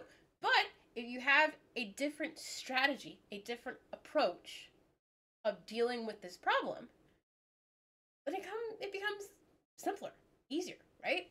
So, and then the thing is, not all approaches are going to work the best for everybody. Some students are going to say, no, I actually like 1 + 2 + 8 + 9 instead of 9 + 1 and 2 + 8. Whatever solution helps a student, or whatever system helps a student reach the correct solution, that's the right solution. So instead of giving students one way of approaching a problem, one way of thinking about a problem, we're giving students a variety of things. We're just going to throw a bunch of shit at the wall, and whatever sticks, that's okay. Because they have figured out a way of arriving at that solution. And what that teaches students to do is not to just remember answers to solutions, but take active participation in problem solving. And so this is the concept. I think this is the paper too. We're taking an active, as students, as learners, as lifetime learners, we are taking active participation in solving problems. And that's not just, math problems, that's life problems, right? Because we're not teaching math. We are teaching how to engage. How do we engage with the world? We engage with the world from a critical perspective, from a problem-solving perspective. And these are things that you can teach to people, to little kids who are as young as like 5 years old. You got 10 fingers? Okay, let's see how we can add them together in different numbers. We have 10. Let's make different formulas. So we have, a 2, and then we have 8, right? We have 5, we have a 5. We have 9, and we have 1. Right? We have different ways of thinking about the number 10, and different problems, different solutions that can be brought by thinking about making 10 rather than thinking about 2 + 8 is 10, 9 + 1 is 10. No, what is 10? What is a 10? Tell me right now what a 10 is. Well, it's an 8 + a 2, or a 9 + a 1, or a 3 + a 7, or a 6 + a 4. It's all those different things. There's also other things too, okay? We're thinking about things in creative ways, which is really fun if you think about learning, you know? Because what are we trying to do? We're not just trying to teach a kid, we're not just trying to give a kid a fish. We're trying to teach a kid to fish, which is an old person thing to say, I know, but at the same time, teach that kid to fish. Teach that kid to fish. Unless you're a vegan, I guess, then don't teach that kid. Teach that kid to fish for vegan fish. That was a bad joke. I apologize. We make bad jokes here, and I apologize for my bad jokes sometimes. Anyway, let's continue.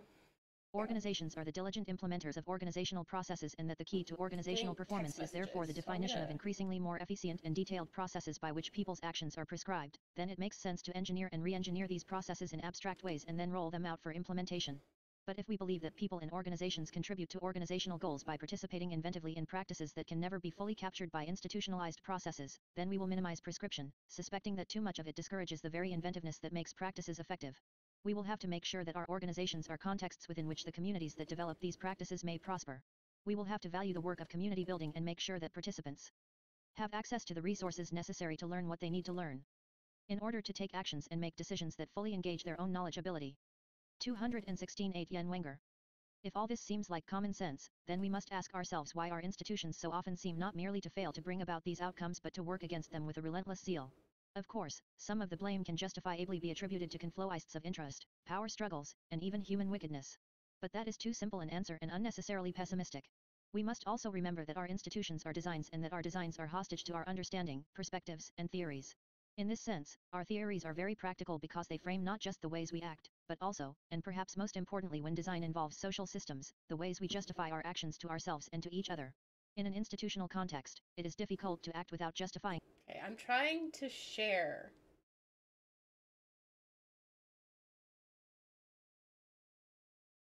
I just need a moment because I'm trying to share. Copy the stream with the group chat for my class. I don't know if anybody's gonna join, but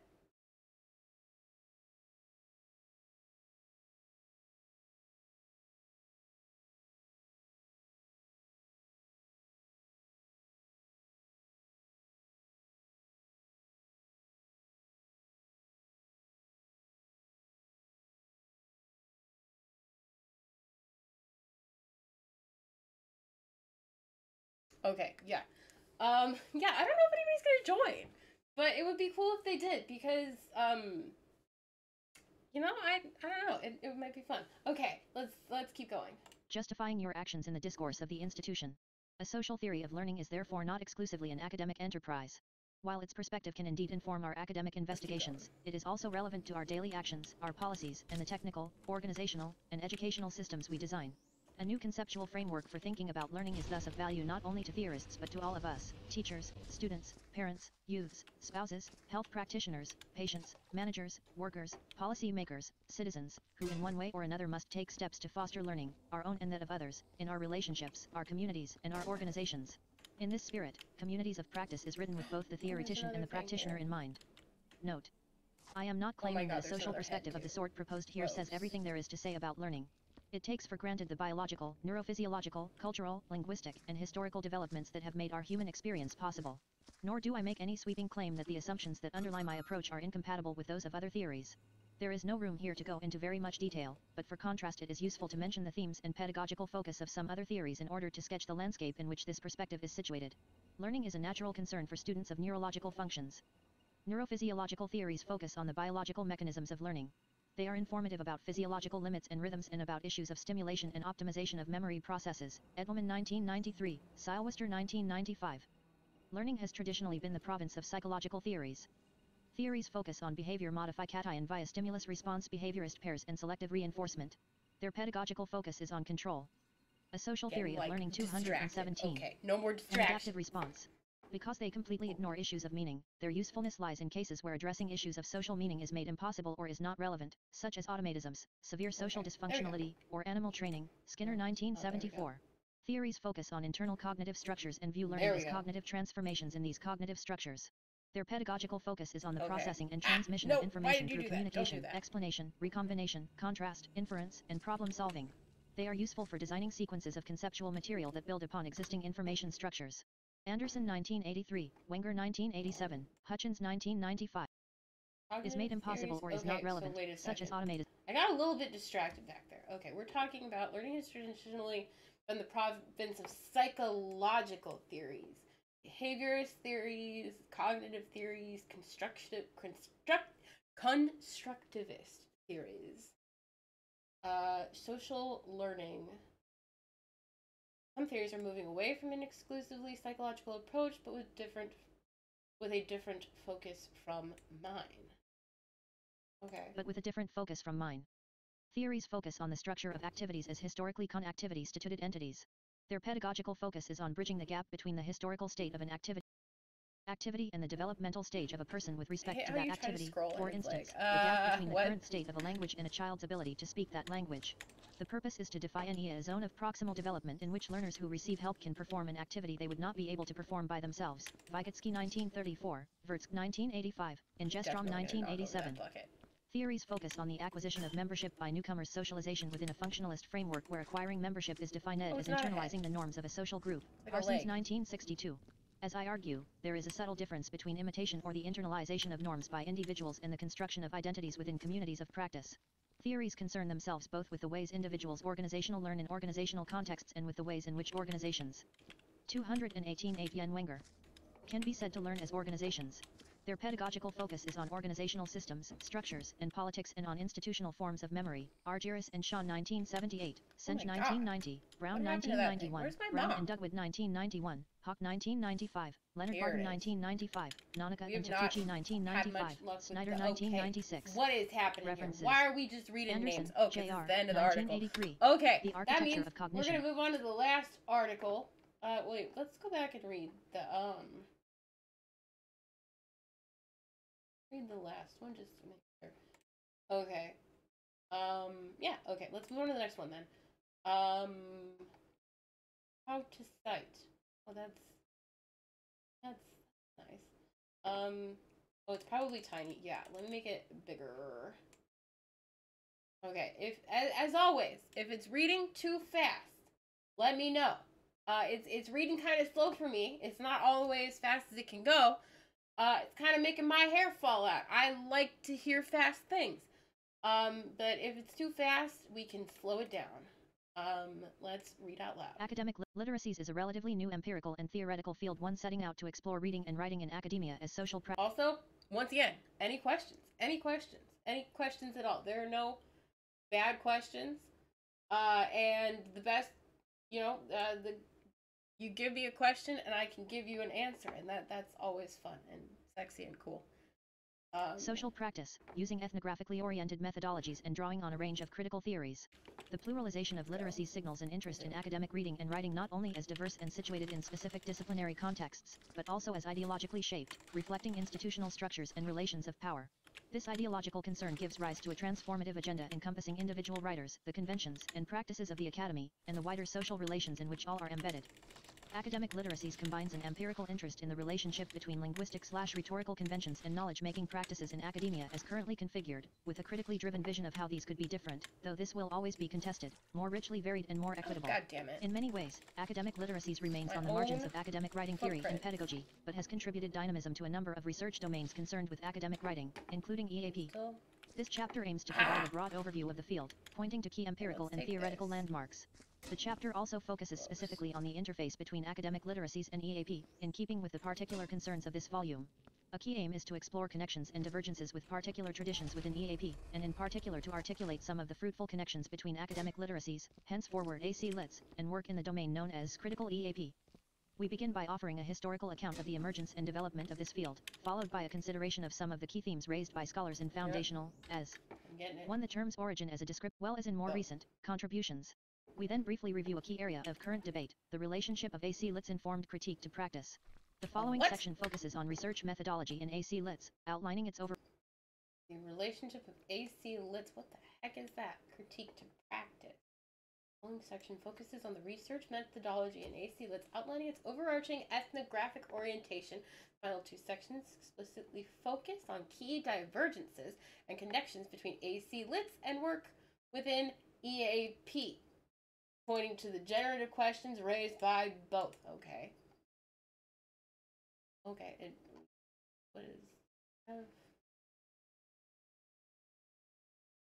Okay. Okay. Here. Academic literacies. Okay. Okay. Okay. Damn. And what is EAP? Including EAP. Including EAP. EAP. Academic literacies. I don't know what EAP. Oh. Literacies remains on the margins of academic writing theory and pedagogy, but has contributed dynamism. Cannot talk right now. Contributed dynamism. Dynamism. There we go. Sometimes we just, sometimes you just gotta clap. Drop my first rest. Anyway, to a number of research domains concerned with academic writing, including EAP.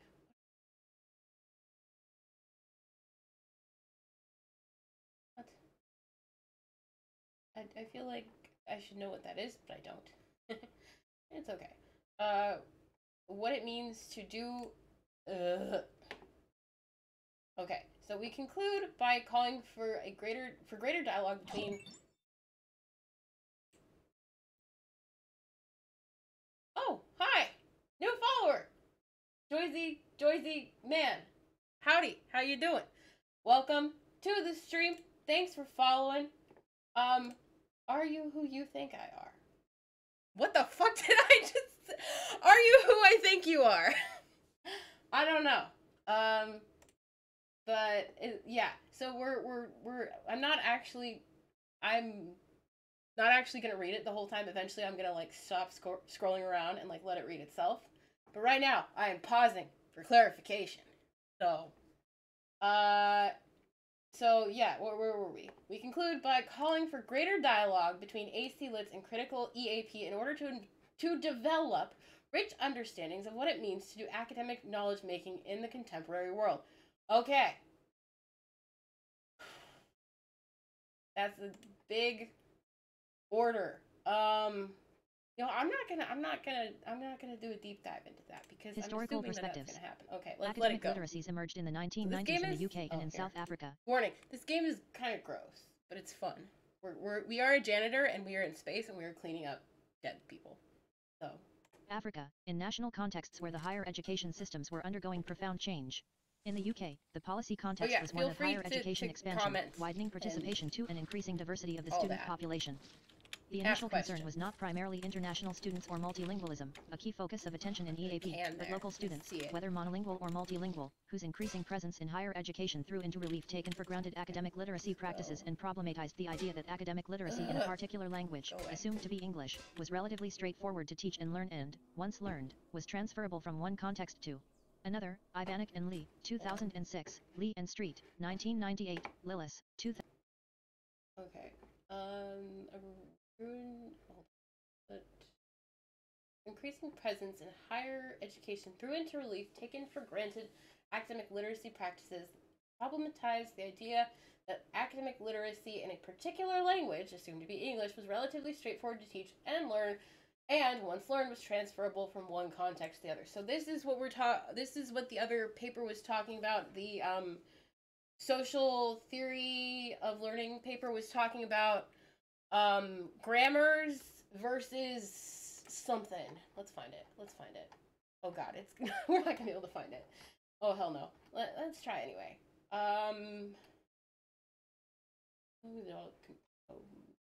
Curriculum in case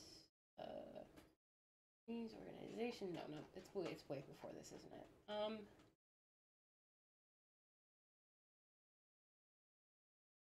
Most communities, no. Like way at the beginning? No way. Maybe it is. Did I really? Oh my god, I spent so much time on this paper. Ridiculous. Let's see.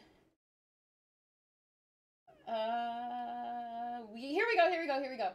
Okay, we design computer-based training programs. Our institutions largely based on the assumption that learning is an individual process. That's not exactly what I'm looking for. I'm looking... Oh, I went too far back. What if we both adopted a different perspective? I'm gonna be annoyed with you. Okay, why are you doing this to me? My cat is being a brat. Okay, feed on. Oh wait, good idea. He won't know where the tree jar is now. Okay, where were we?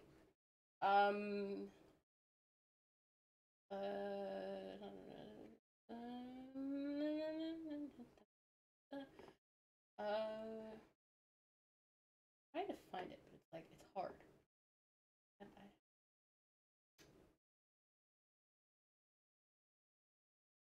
Maybe it was in the other one?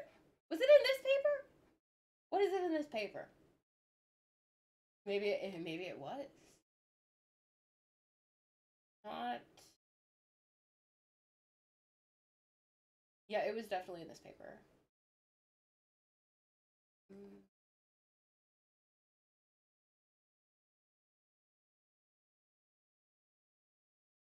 Like, there's this line about teaching grammar.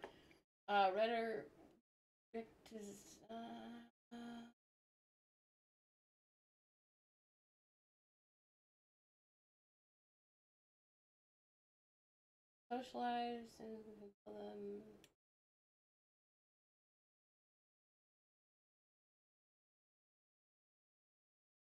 meaning. Okay, here we go.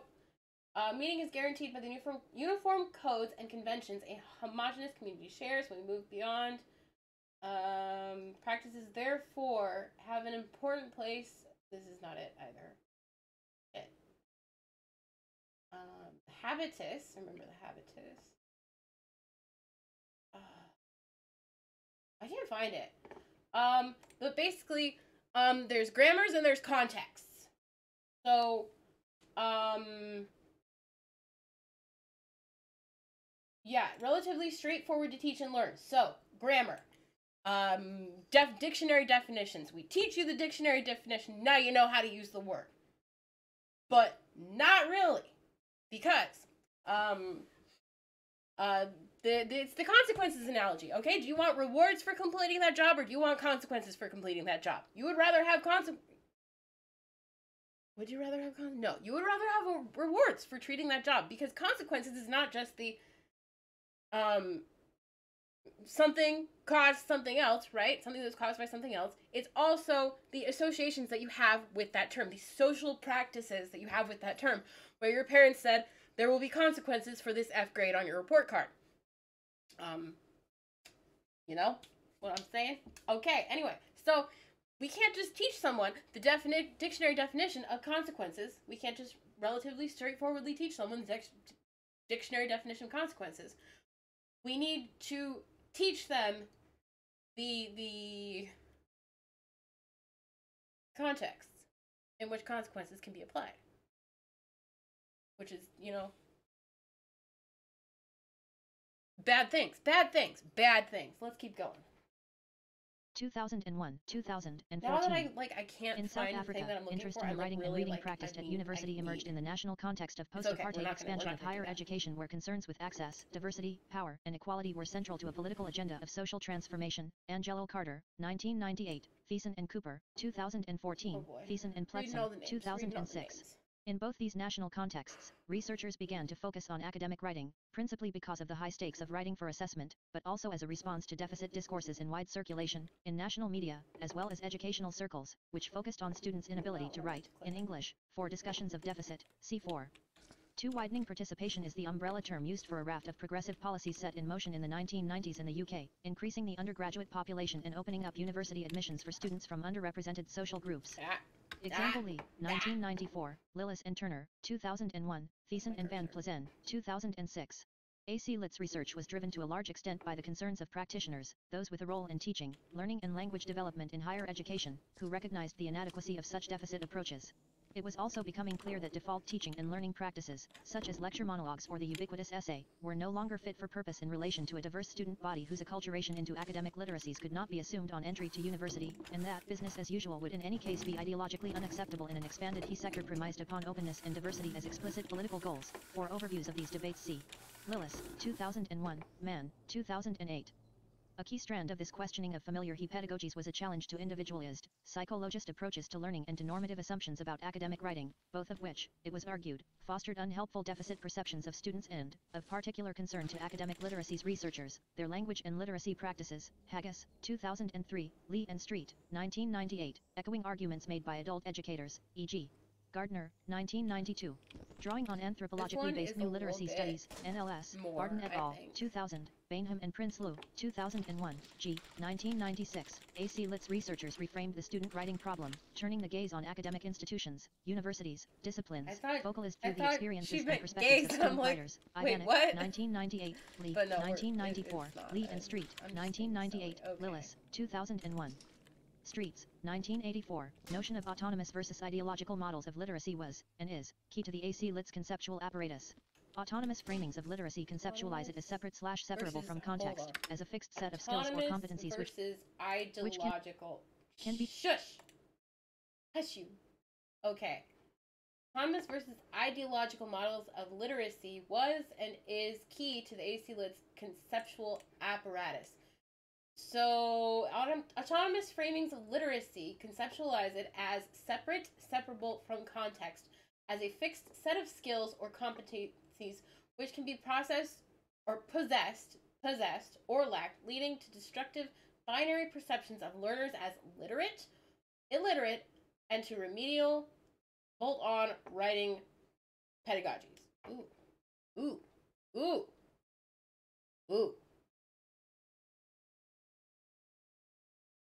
But at the same time, right, we know that anybody can learn the contextually appropriate uses of poggers. So why would that not be the same for English? Ooh. Can be possessed, or lacked, leading to destructive binary perceptions of learners as literate/illiterate and to remedial, bolt-on writing pedagogies. Street, Lee, and others recognized that the essayist literacy which dominated, and still dominates, the academy was just such an autonomous model. See Lillis 2001. So I think what we're talking about here is discourses, right? So, the essayist literacy. Essayist literacy is writing an essay. And if you know how to write an essay, right, you're following a specific formula. You are, I mean, maybe not necessarily a formula, but you are following a set of rules that are the academic essay rules, right? So that is a form of literacy, that is a form of discourse, and then there's also, discourses within the discourse, because there's like particular types of essays. You don't just write an essay and it's an essay across the board. We're getting a little bit bogged down into the meat of things, but let's keep going. Okay, you don't just write an essay for English, right? There are many different discourses that you might write an essay for, right? So the essayist literacy is just one form of a very particular discourse. So it's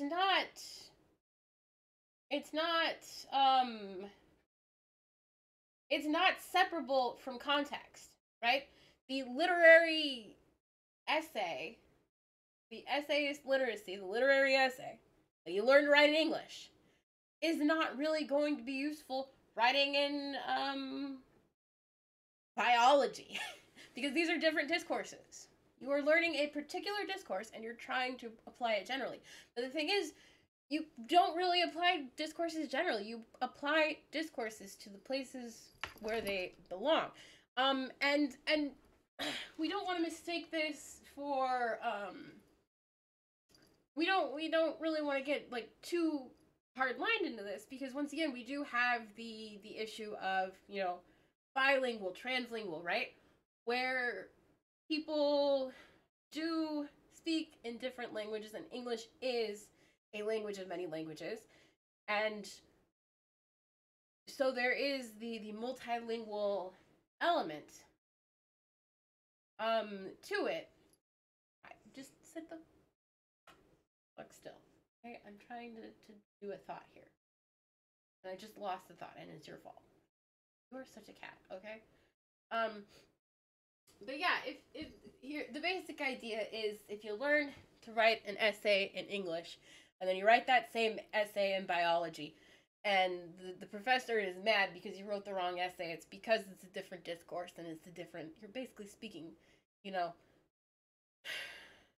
French to a person who has only ever understood English. Okay? It's you know, it's very, I mean, it's not as simple as all that either, but you know, it's if we boil it down to its basic parts, I think that's an approximation that we can make. Streets, 1984. Okay. Notion of autonomous versus ideological models of literacy was and is key to the AC Lit's conceptual apparatus. Autonomous framings of literacy conceptualize it as separate/separable from context, as a fixed set of skills or competencies which can be possessed, or lacked, leading to destructive binary perceptions of learners as literate/illiterate and to remedial, bolt-on writing pedagogies. Street, Lee, and others recognized that the essayist literacy which dominated, and still dominates, the Academy was just such an autonomous model. See Lillis 2001, Lillis and Turner, 2001.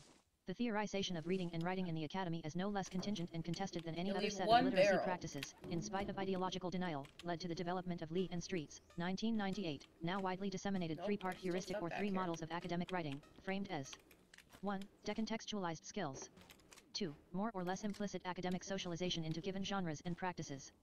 3. Situated, shifting, and contested literacies. An important aspect of this tripartite model, not always taken up in subsequent debates, is that each tier successively encapsulates the other. Lee and Street, 1998, 158-9. In research terms, this means that attention to academic writing as literacies does not exclude questions generated by the other two conceptual levels but seeks a more encompassing understanding of the nature of student writing within institutional practices, power relations, and identities. Ibid, 158-9. At around the same time as Lee and Street's work, Ivanek, 1998, was using NLS-derived methodologies to generate insights into students' experiences of academic writing, particularly in relation to issues of identity. Ivanek's 1998 study combined textual analysis drawing on critical discourse analysis, CDA, e.g. Fairclough, 1995, with insider accounts of text production, demonstrating how ethnographic data could enrich understandings of what it means to do academic writing. Viewing academic writing through a social practice/student writer lens exposed a damaging gap in understanding between tutors and students. Ivanek 1998, Lee and Street 1998, Lillis 2001, and threw light on students' struggles as they tried to negotiate a pathway through the maze of tacit and sometimes contradictory expectations. The use of CDA enabled a critical analysis of institutional language. For example, Lee and Street discussing the language of feedback, noted tutors' use of categorical modality, using imperatives and assertions, with little mitigation or qualification. They argue that such feedback comments enact tutors' right to criticize, and as such are a marker of their power and authority over students. 1998, 169. This aspect of the work made an important contribution to scholarship in the field of assessment and feedback. See also Ivanek et al., 2000. Links were also made with the much longer tradition of writing pedagogy/research in the United States, including composition studies, e.g. in Ivanek 1998, which had begun to tackle questions of academic literacy and higher education access several decades earlier. By drawing on these different traditions, pedagogical, anthropological, and critical linguistic, AC Lit's researchers were able to explore the rewards, risks, and losses for academic writers, not only in terms of academic success but also of meaning and identity, e.g. Angelo Carter, 1998, Lillis, 2001. Insights derived from ethnographic studies were sharpened through a parallel emerging interest in the epistemological complexity of academic discourse, and through work subjecting dominant academic rhetorical traditions to critical scrutiny. Candlin and Highland. 1999, Jones, Turner, and Street, 1999, again influenced in part by work in the US-based fields of writing in the disciplines, e.g. Beserman, 1988, and writing across the curriculum, e.g. Russell, 1991. Key themes in academic literacies research. A number of overlapping themes emerged from AC Lit's research activity which have continued to be developed. Students often experience the demands placed on them as writers as opaque and obscure. This critique is captured by Lillis' concept of the institutional practice of mystery, 2001, 58. A notion found useful by some EAP researchers and practitioners, e.g. Harwood and Hadley, 2004, developed in the context of her longitudinal ethnographic study of 10 undergraduate writers from non-traditional backgrounds. Damn it.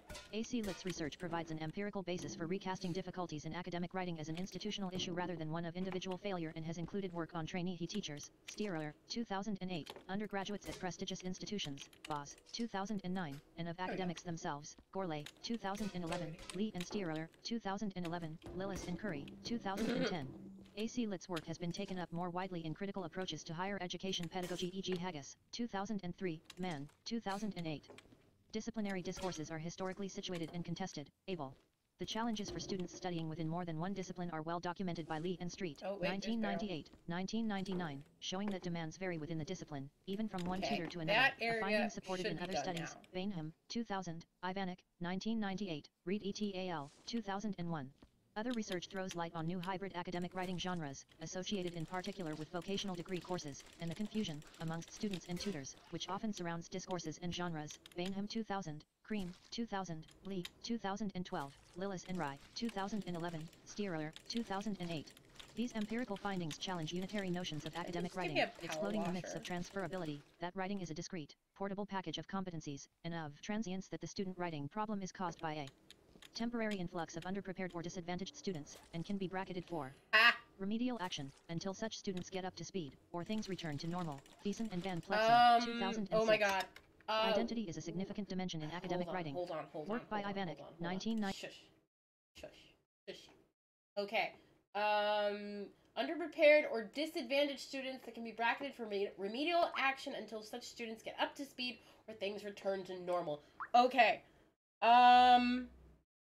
So there was a story I read about a study, and basically, they were studying free pre-K.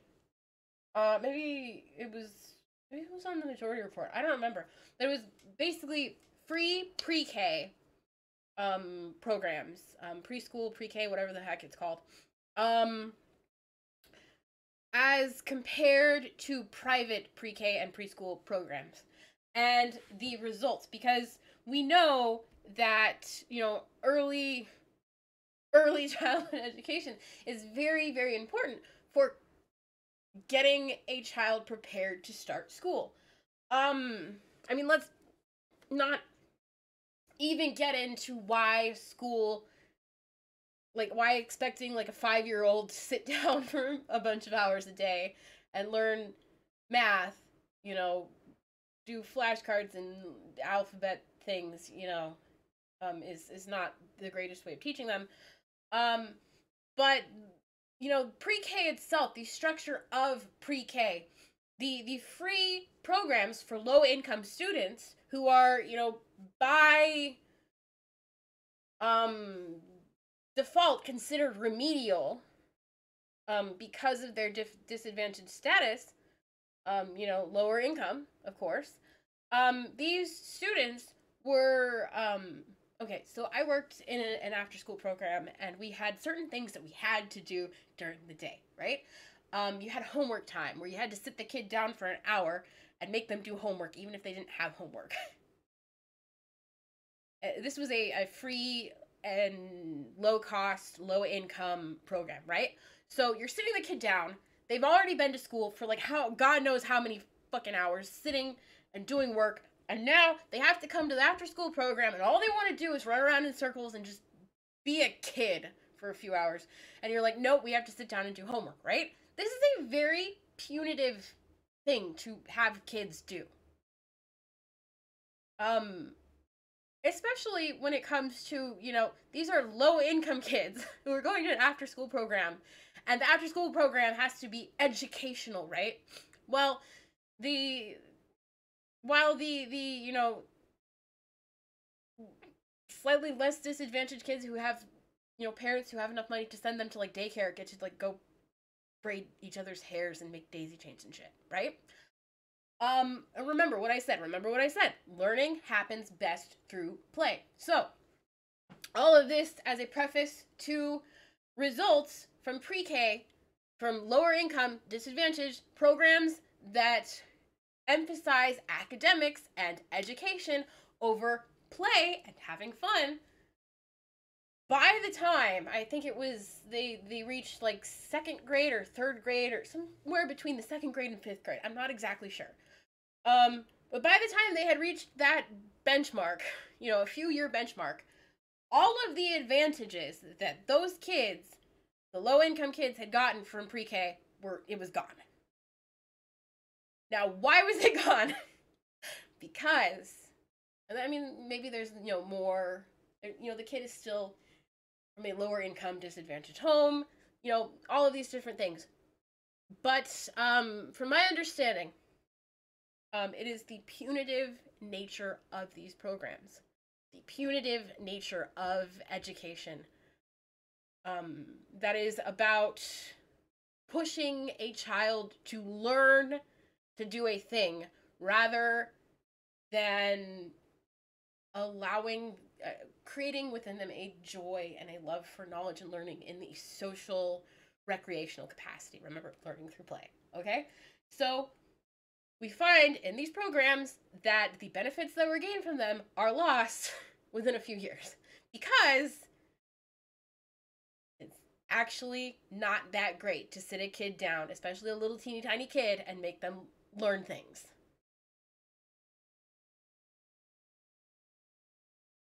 Who would have thunk? My cat was gonna be standing behind me, staring at me disapprovingly, but he's gone. Anyway, okay. So yeah. Underprepared or disadvantaged students are bracketed for remedial and can be writing is a discrete portable package of competencies and of transients that the student writing problem is caused by a temporary influx of underprepared or disadvantaged students and can be bracketed for remedial action until such students get up to speed or things return to normal.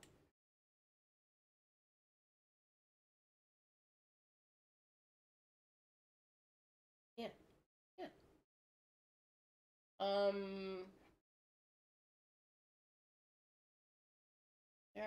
There are no underprepared and disadvantaged students, I think. There are only underprepared and ill-equipped teachers. I mean, that's not to say that there are not lower income students, but I don't think that. I think the disadvantage comes from having a teacher who is not willing to teach the way you need to learn. That's where the disadvantage comes from.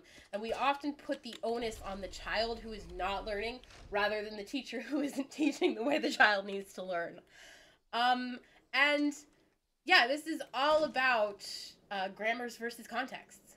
Are you teaching grammars or are you teaching contexts? Are you teaching rules or are you teaching through rules or are you teaching through play?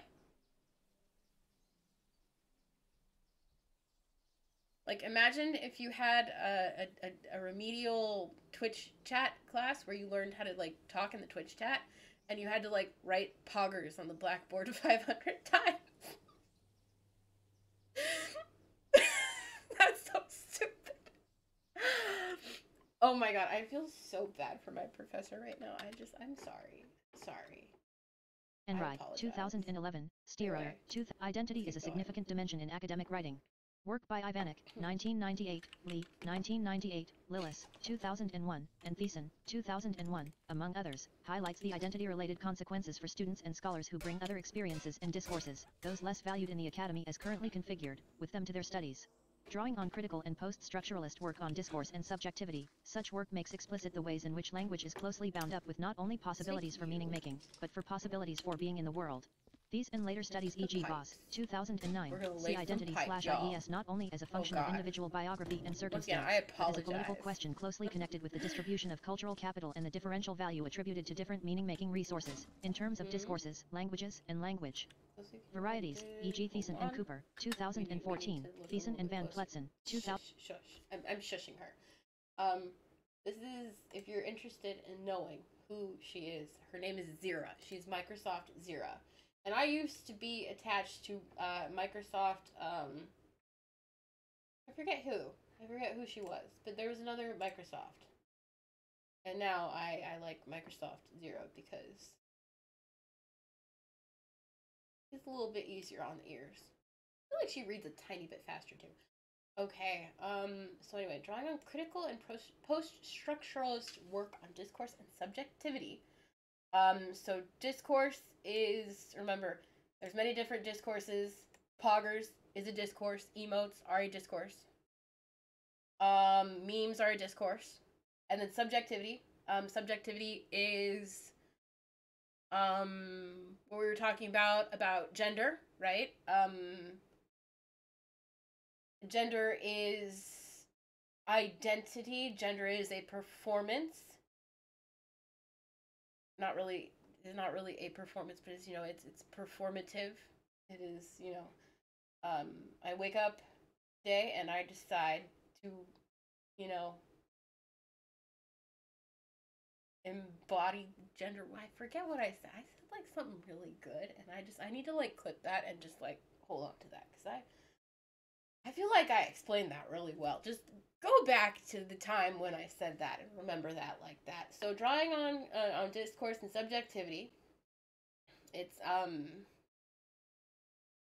think less. Okay, think less about when we're thinking about subjectivity. I think it helps to think a little bit less about what you are subjected to and more about what you subject yourself to. I think that's the easiest way to explain it. And maybe it's gonna lack a little bit of nuance. Maybe it's gonna lack a lot of bit of nuance. But I think subjectivity is maybe, if we're going for like the simplest definition, it's what you subject yourself to. So such work makes explicit the ways in which language is closely bound up with not only possibilities for meaning making, but for possibilities of being in the world. So remember, subjectivity, what you subject yourself to. Possibilities of being in the world. The identity that you occupy, whether it's your gender, whether it's your race, whether it's your sexuality, whether it's your membership in a niche online community that posts little pictures of frogs in reaction to certain scenarios in video games, right? We are involved in discursive communities that make meaning through the identities. And language is very bound up with this. Back to the poggers analogy. I'm not going to say poggers. I mean, I would. I say poggers everywhere, goddammit. But, people on Twitter, for the most part, are like, I'm not going to say poggers to my girlfriend. That's so silly. I love that. I hate it, but I love it at the same time. But anyway, they're like, I'm not going to say poggers to my girlfriend. Why? Because talking to my girlfriend is not the appropriate discourse for the term poggers. So yeah. Possibilities of being in the world. I cannot be a person who says poggers to my girlfriend. I can, but you can't. You could, but you won't. Because you subject yourself to the identity that doesn't allow you to do that. Am I wrong? Am I wrong? Am I wrong? I don't know. Anyway, these later studies see identities not as affection. I did not say function correctly. Okay, these junction. What's your function? Anyway, these and later studies see identities not only as a function of individual biography and circumstance. Biography, identity, circumstance. Where you are and who you are, what you're doing, but as a political question closely connected with the distribution of cultural capital. Ooh, cultural capital. Cultural capital, who is the dominant, what is the dominant discourse? Who is driving the dominant discourse? Who is seen as capable of participating in the discourse and not capable of participating in the discourse? If you see somebody if you're on Twitter, right, and you see a certain tweet, and you look at the person who wrote the tweet, and you think to yourself, is that the right person to make that tweet? Cultural capital. And the differential value, it's not exactly. It's, shorthand. We're looking for general associations rather than we're painting with broad strokes. And the differential value attributed to different meaning-making resources. So the value of Google versus scholarly sources. Excuse me, but do you have a source for, I saw this today, do you have a source for that tweet? Is it a scholarly source? Did you scholarly source your tweet? People on Twitter are insufferable nerds. It's kind of wonderful, but it's also kind of hell. Because the people on Twitter are like insufferable nerds who think they're really cool. And I very much identify as an insufferable nerd, but I also think that I'm really cool. So it's like seeing a bunch of me. It's just like seeing a bunch of me on Twitter. And it's a surreal experience. Except I like to think that I'm kind of self-aware. I don't know. Anyway, in terms of discourses, language, and language varieties. So, there's a need to open up the academy to a broader range. I'm going to read this in my Skyrim voice. There's a need to open up the academy to a broader range of semiotic linguistic practices as valid funds of knowledge. Despite the de facto diversity and hybridity of academic discourse referred to above, AC Lit's researchers have argued that the entrenched privileging of essayist literacy perpetuates inequality in the academy, closing down diversity in knowledge-making, working against policy goals, and widening access. I don't know why I'm reading it like that when I agree with you. I'm actually not writing an essay. I'm not doing an essayist literacy. I'm doing this thing. Let's see. Let's keep going. Privileging of essayist literacy perpetuates inequalities in the academy, closing down diversity in knowledge making, working against policy goals of widening access. Some studies throw light on the role of evaluation and assessment by gatekeepers in maintaining these conventions and regulating access to particular academic inner circles, e.g. Lillis and Curry, 2010. Others focus on students out of college literacies as a basis for exploring ways in which gaps between home and college literacies can be bridged through changed institutional practices and pedagogies, Ivanek et al., 2009, Lee and Jones, 2010, Paxton, 2007. AC Lits thus specifically addresses diversification of the kinds of semiotic resources that could be used for academic meaning-making, exploring ways in which the academy can open up to new genres and practices, e.g. Archer, 2006, Cream, 2000, Curry, 2007, English.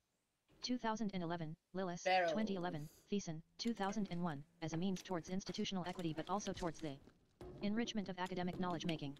The internationalization of the academy has meant that academic literacies research has increasingly followed the South African example in turning its attention to the importance of adopting multilingual approaches to academic knowledge production, with some researchers focusing on more advanced academic writers such as research students and scholars writing for publication, Lillis and Curry, 2010. There is a need to analyze practices in contemporary academia and the professions more generally. In keeping with its stance of openness to diversity and change, increasingly researchers in AC Lits have extended their research foci. One key logical extension has been, in terms of writers, broadening beyond a focus on learners to include everyday professional literacy practices. Hold on! They've increased their research foci. What? Is this a word that I am not aware of? Uh-oh. I'm gonna just... Here.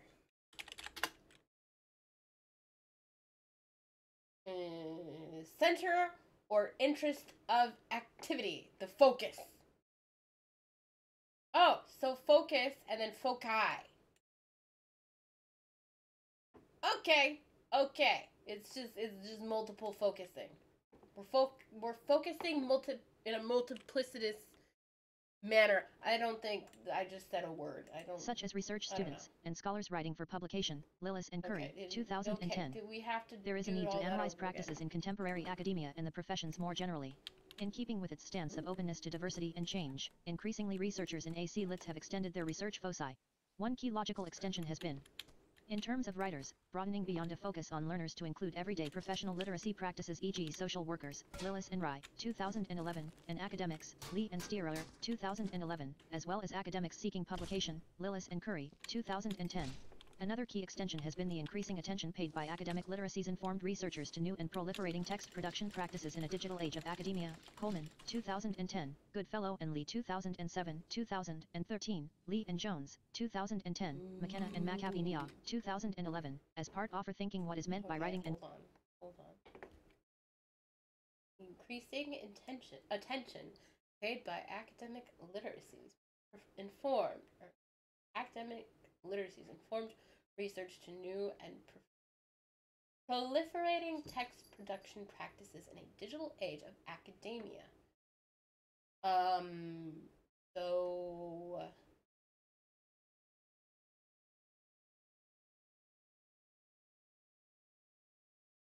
this is my jam. Yep. That is, that's kind of my project. Society, Lillis 2013. An issue of ongoing concern, the relationship between critique and practice. I'm gonna exit out of the 0. Okay, we're about halfway through this. Society, Lillis 2013. We're about halfway An issue through. of ongoing concern, the relationship between critique and practice. The critical orientation of AC Lit, as in the case of critical EAP, discussed below, has caused questions to be raised about its usefulness for teachers working in mainstream contexts, e.g. Wingate and Tribble, 2012. AC Lit's researchers have always acknowledged the need for a multi-layered approach which incorporates attention to issues more closely aligned with models 1 and 2 of Lee and Street's heuristic, 1998, see above, such as the need to raise students' awareness of valued academic genres and to support them to present polished work which does not draw attention to itself through errors. The need to find ways of drawing on academic literacy's critique to build pedagogy is emphasized in Lillis, 2003-2011, where, drawing on Bakhtin, she proposes and illustrates a writing pedagogy aimed dialogic rather than dialectic meaning-making. Lee, 2004, and Paxton and Frith, 2014, focus on the implications of AC Lit's critique for curriculum design. What AC Lit seeks to explicitly avoid is the idea that students first need to learn the basics and only then can be exposed to a pedagogy which leaves space for questioning and change. Questioning, for students and teachers, can be seen as a distraction from getting down to the real business of learning to master academic discourses, with the danger that questioning is infinitely postponed, or reserved only for those already admitted to academic inner circles, and that the identities, knowledges, and semiotic resources which student... We're learning to write an essay, because first you need to learn how to write the essay, right? But then you get to the biology class and you realize, oh shit, it's not that kind of essay. So instead of learning, we are learning a form, and that form is not necessarily as fluid as we would think it is. Okay. Writers bring from outside the academy are gradually left behind, to the detriment of all. Thus criticality is key to any pragmatism centered on writers' desires for meaning-making as well as on academic success. Nevertheless, it is important to acknowledge that it may be easier to implement dialogic and critical pedagogies in higher education spaces where the constraints are not so huge, for example at postgraduate level or in particularly privileged institutional contexts. Tuck, 2013. The question of what AC Lit scholarship has to offer with regard to developing transformative practice is one taken seriously as illustrated in work by Lee 2004, Lillis 2003, 2011, Street and Leung, 2009, and Street, http://teachingeap.wordpress.com/2013/04/blogpost-by-brian-street-academic-literacies. A recent example of the explicit attempt to define and illustrate what it means to adopt or work with AC Lits for pedagogy or course design is the forthcoming Working with Academic Literacies collection, where teacher researchers provide case studies of pedagogic interventions at undergraduate and postgraduate levels and across disciplinary contexts. Lillis et al. eds. Forthcoming. Case studies from across disciplinary boundaries in 10 different countries illustrate how teacher researchers are seeking to transform pedagogies of academic writing and reading, to transform the kinds of resources, genres, and semiotic practices that are used/able in academia and to transform the ways in which institutions conceptualize what it means to engage successfully in academic literacy practices and to develop provision which meets their policy goals of inclusivity and diversity. Main research methods. A social practice perspective entails a view of writing as inseparable from context, hence the need for ethnographic methodologies which facilitate analysis of texts as part of contexts. Thus, as well as analyzing samples of academic writing, in draft and as finished products, AC Lit's researchers may, for example, elicit writer views, and/or literacy histories, often through interviews centered around particular texts, gather textual, field note, photographic and interview data which throw light on institutional contexts and/or writers' interests, conduct participant observation of literacy events as a lens onto practice. One core generative tension of ethnography is the dynamic between insider, emic, perspectives, usually of writers themselves, and the outsider, etic, perspective of the researcher-analyst. The desire to move beyond text, to seek understandings of writing which cannot be derived solely from the expert or etic analysis of text, was a key driver in the work of some early researchers in the field who were conscious of the limitations of formal linguistic analysis alone. Ivanek, 1998. Is that it? Is that no, it's not. She just... One core generative Not she, I don't know who. Etic. Get up. This etic analysis.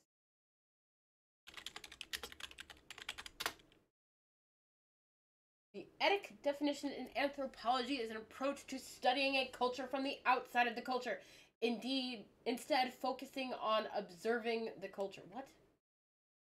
Approach to studying a culture from the outside of the culture. Instead focusing on observing the culture. The etic perspective definition is the perspective of an outsider looking at a culture without taking part of it, relying on observation instead of participation. See, okay, this is why I made a Twitch. Why I'm doing the whole Twitch thing is because I don't want an outside,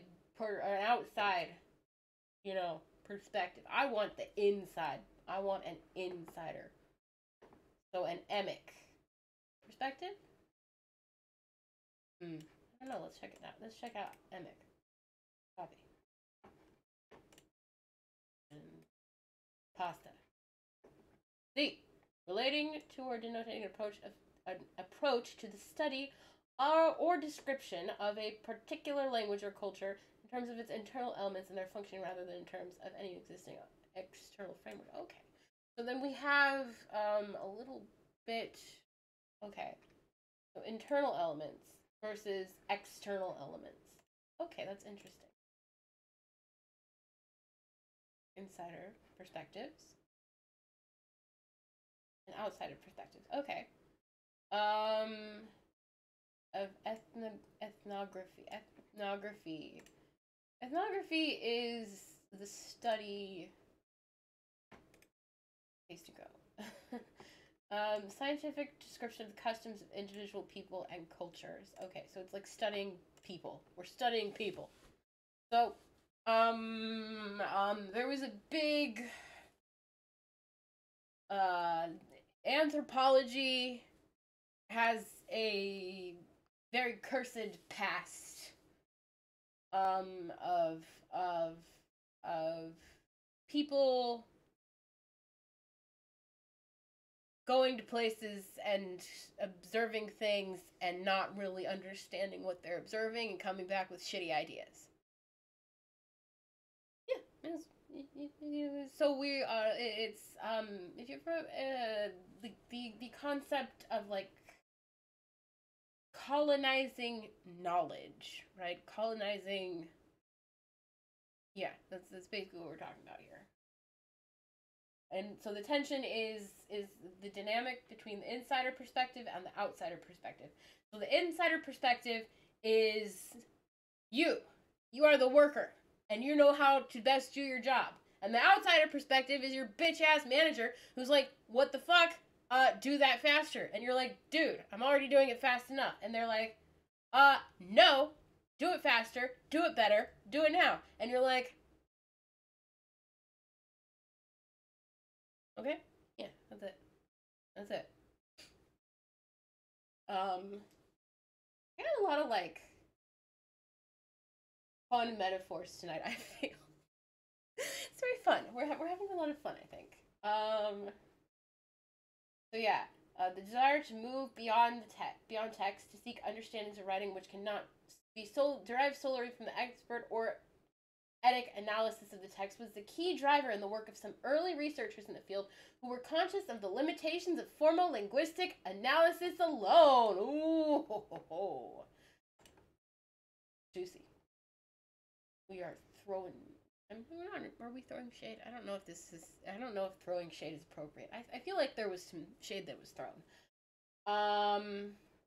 Anyway.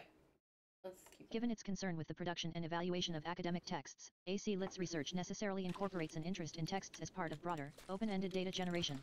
However, the ways in which texts are analyzed in any given study varies considerably.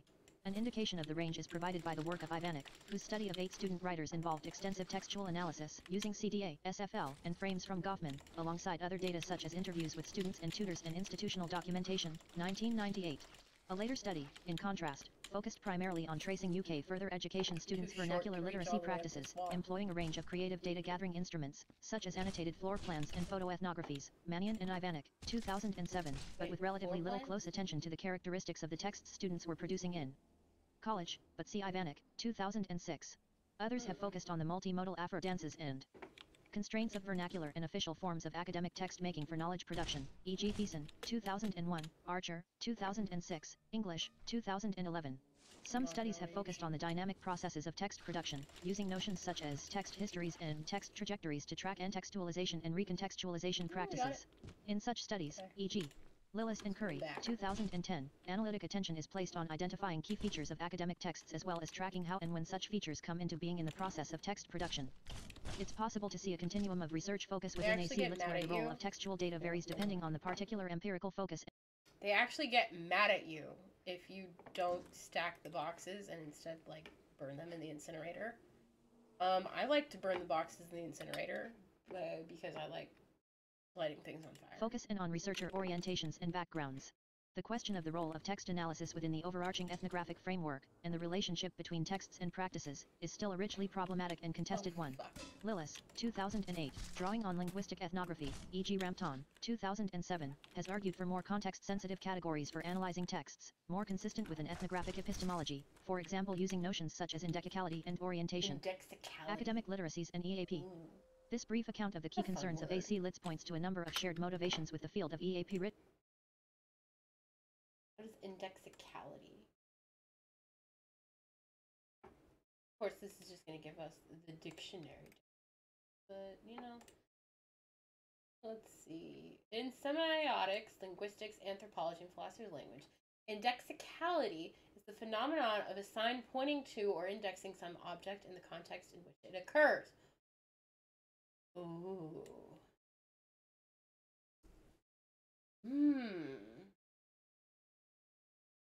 How do we use that in a sentence? Shit. The phenomenon of a sign pointing to or indexing some objects in context in which.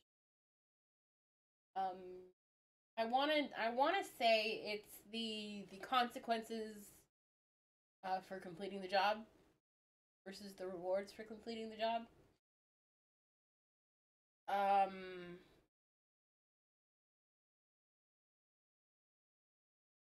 Let's see, what is indexicality example? You may refer to one person in one context and to another person in another context. Okay.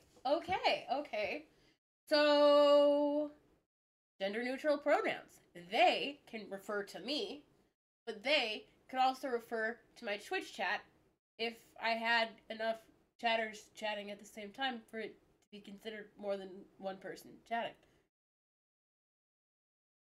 That feels unnecessarily complicated. Okay, they can refer to me individually, but they can also refer to the classroom. Yeah, the classroom that I'm in for this class. When we're all in the classroom together. Okay.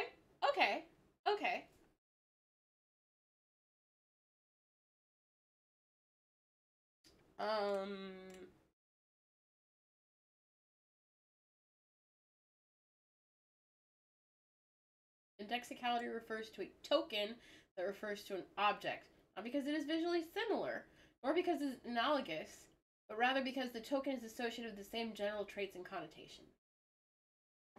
Oh, that's a hard one.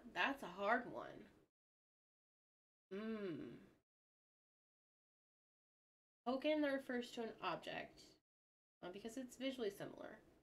It's analogous, rather because the token is associated with the same general traits and connotations. Okay, so consequences. There will be consequences for that F that you got on the paper, right? There's going to be consequences. Now, consequences can mean in certain situations that you're being rewarded. But you understand that a token, consequences, refers to an object which is negative repercussions, not because it's visually similar, and not because it looks like it, not because it actually means that, but because we associate consequences with negative things. We have connotations that are negative connotations. Okay. Words mean different things in different situations.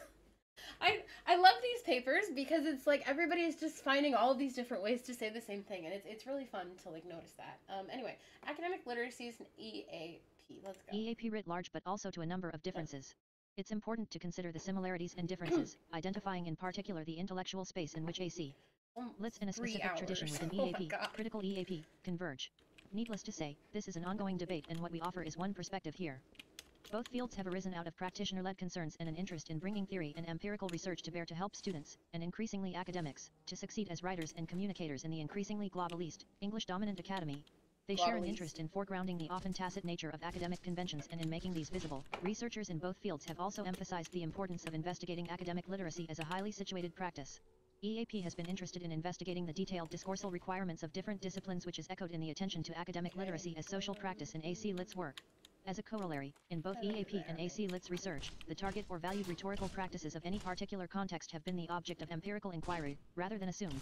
Indeed, a shared overarching goal in EAP, evidenced by chapters in this volume, and AC Lit's has been to foreground the constitutive role of language in the academy, challenging its often marginal positioning in academic work. Turner, 2011b. Nevertheless, there are key differences between EAP and AC Lit's in the stances towards the phenomena being explored. The key object or phenomenon under exploration in EAP tends to be the text, whereas in AC Lit's it tends to be the producer or meaning maker. In an attempt to make visible academic conventions, there is a tendency in EAP to refy such conventions and in so doing construe them as relatively fixed. AC Lit's sees such conventions as always contested/able.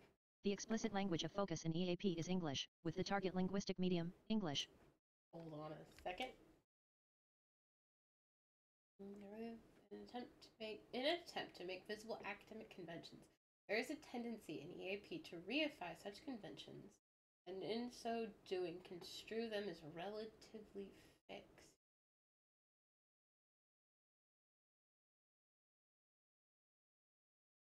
So, you ever learn how to write a hook? Yeah, when you're writing your first English paper, high school, your first English essay in high school, and your teacher is like, this is what you're gonna do. First, you're gonna write your introductory paragraph. It's gonna be about 5 sentences. Then, you're gonna write a body paragraph. You're gonna need 2 of those, and each of those body paragraphs are gonna have topic sentences. And then, each of those topic sentences are gonna have a supporting sentence, and then you're gonna have your 2 evidence sentences, and then you're gonna have another supporting sentence, and then you're gonna have 2 more evidence, citation, quote sentences, and then you're gonna have a closing sentence. You're gonna have 1 more of those paragraphs, and maybe 2. I think it's like 3 body paragraphs, and then 1. Then you're gonna have your closing paragraph, and your closing paragraph is gonna restate your introductory paragraph. Yeah, you learned that. I learned that. I don't use that. I don't. Yeah, that's not how I write papers anymore, and I'm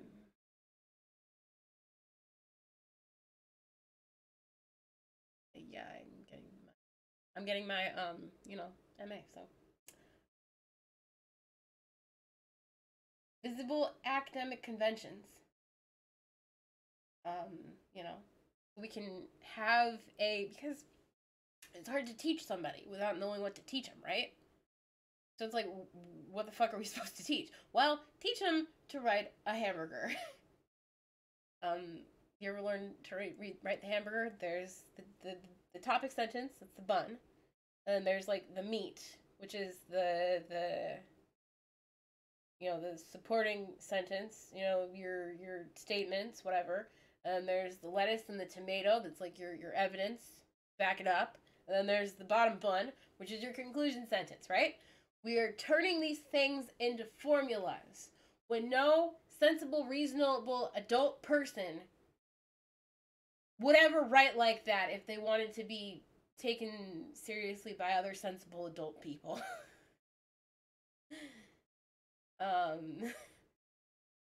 Yeah. And then what does that do?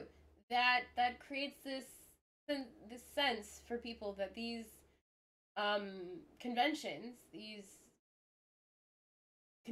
are relatively fixed, that these conventions are useful. In reality, the hamburger style paragraph is only as useful as it is for getting good grades in writing second grade hamburger style paragraphs. And when you move past second grade, that's not going to help you. It's not going to help you. The writing the essay, the hook and the topic, or not topic sentence, the hook and the, introductory paragraph, and then the 3 body paragraphs that are very highly structured. That's only gonna work for you until you graduate high school. Because these things, writing is not quite so structured as we want it to be. I mean, if you think about it in the Twitter context, if you turn your everyday language and everyday communication into tweets, people are gonna look at you like you're fucking insane. Because it's just like, it's a tweet. We are speaking in a specific a specific discourse, not a generally accepted convention, right?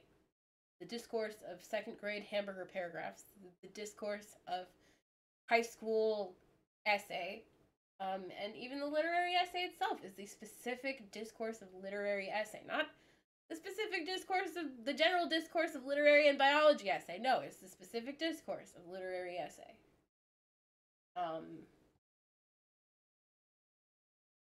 Let's go. English, construed in a very specific way, albeit often implicitly, that is, as a stable linguistic resource, as standard, academic, English, and as used by assumed native speakers. In contrast, in AC Lits, the specific nature and status of English has been explicitly challenged, not least because the focus on non-traditional students and their desires for vernacular English, ES, necessarily problematizes common sense assumptions about there being one kind of native speaker or one kind of acceptable native, academic, English. In EAP, the overriding metaphor adopted to describe students' participation has been that of novice-expert trajectory. Whilst this metaphor is also used in AC Lits, the emphasis tends to be on the diversity of life experiences and knowledges brought by students into the academy, which challenges any simple dichotomies between novice and expert. The ideological orientation towards pedagogy differs in emphasis in EAP and AC Lits. EAP research, whether in EAP or disciplinary specific spaces, usually operates from the challenges. Where did it go? What the hell? Which challenges any simple dichotomies between novice and expert. Now, the great world of Twitch, you might be an expert at meme making in the Hastanabi community, but if you go over to some other community, you're not gonna know how to make their memes immediately, now are ya? You're gonna have to sit around for a while. You're gonna have to sit down, listen, until you can effectively make good memes in that community. Yeah. just like, I'm just like thinking, I'm like imagining now, like, of essays as memes, and like English majors is just like the biggest shit posters of history. And I like it. I like it. I like it. I love it. I need more Standpoint of it. that once target conventions, genres, and discourses are identified, students can and should be inducted into these. Flexibility is valued but primarily in terms of the student's ability to manage existing conventions, thus students are encouraged to be agile adapters, navigating the expectations of different audiences, e.g. see Belcher, 2009. In AC Lits, on the other hand, shift and change are seen as inherent in academic discourse itself, and agility and responsiveness the responsibility of academic communities and gatekeepers as well as of students. The EAP orientation to pedagogy has been described as normative, Lillis and Scott, 2007, in contrast to the transformative orientation in AC Lits. What is meant by transformative and how this connects with the orientation of a key strand of EAP, critical EAP, is discussed below. Of course, in pointing to differences here we are foregrounding what we see as mainstream EAP, some aspects of which have been strongly challenged from within EAP itself, notably critical EAP, e.g. Benish, 2001, Turner, 2004, 2012. In the final section below we summarize what we see as key convergence between AC Lits and critical EAP. Future directions, a converging space critical EAP and AC Lits. Rather than assume the two fields can straightforwardly be combined or their differences collapsed, as in Wingate and Tribble, 2012, it's important to be aware of where convergence between EAP and AC Lits lie. The key convergence is an ideological orientation, signaled by the use of critical and critical EAP and literacies in AC Lits. We highlight what we see as key convergence and future directions for research into academic literacy practices in academia. Rethinking the producer. As Highland points out, 2014, critical EAP involves a shift from a rationalistic approach to needs analysis, towards a language pedagogy built on rights analysis as set out by Benish. Critical EAP allows ESL teachers and students to examine externally imposed demands and negotiate their responses to them, by addressing the following questions: who formulated these requirements and why? Should they be fulfilled? Should they be modified? What are the consequences of trying to change current conditions? What is gained by obeying, and what is lost? 2001, p. 53. This opening up of such questions is strongly echoed in AC Lit's work in ongoing debates about how to involve producers in choices around academic meaning-making. Rethinking the linguistic and semiotic resources for academic meaning-making challenges to monolingualist assumptions for academic meaning-making have long been voiced in AC Lit's and EAP work, particularly from multilingual contexts such as South Africa, often engaging directly with work in the fields of contrastive rhetoric and second language writing. Angelo Carter, 1998. Key questions being asked in critical EAP and AC Lits include the following: whose English, ES, should be valued and why? Where and how can should vernacular language and literacy practices, including code meshing, be used in academic knowledge making? To what extent can and should a broader range of linguistic and modal resources be used in academic knowledge making? English, 2011, Horner et al., 2011, Lillis and Curry, 2010, Pennycook, 1997. Whilst there is some work teasing out these questions, there is considerably more to be done. Rethinking trajectories once the academic space is construed as contested in terms of whose voices and knowledges can get to be heard, relying on a default metaphor of apprenticeship, from novice to expert becomes questionable. Work focusing on both the student writer, e.g. Angelo Carter, 1998, and professional academic writers, e.g. Kanagaraja, 2002, Flowerdew and Lee, 2009, Lillis and Curry, 2010, problematize any straightforward positioning of writers and reader evaluators within the academy as novices or experts, pointing instead to a diverse range of expertise and trajectories. Work on the academic practices of scholars, rather than students, in particular foregrounds the ways in which presumed trajectories, and therefore assumptions, about the writer and reader, are mediated by stratification between the global center and peripheries. See Kanagaraja, 2002, Lillis and Curry, 2010. Rethinking research methodologies. Whilst there has been important ethnographically oriented work in EAP, notably Swales, 1998, also Flowerdew and Lee, 2009, Johns, 1997, the overriding focus has been on texts in EAP and on practices in AC Lits. There is considerable convergence in recent calls for the need for methodologies which enable holistic accounts of texts and practices, Highland, 2014, Lillis 2008, as well as for dialogic and collaborative methodologies, E.G. Johns and Makela, 2011, Lillis and Rye, 2011, Thiessen and Cooper, 2014. The challenge of developing a methodology which takes account of text and practice and engages at micro, meso, and macro levels of analysis is ongoing. Rethinking writing as a networked activity. Empirical approaches to writing as social practice taken up in AC Lits and critical EAP problematize the predominant focus on the individual writer, foregrounding the many participants in text production. For example, Lillis and Curry's longitudinal study of scholars publishing in English and other languages throws light on the key role of literacy brokers, on writing for publication as a networked activity, and the nature of English as a networked resource. A very different study by Tuck, 2012, 2013, focuses on the role of tutors and assessors, rather than students in shaping undergraduate writing on its way towards the final assessed product. Harwood et al., 2012, and Turner, 2011a, have foregrounded the role of proofreading in text production.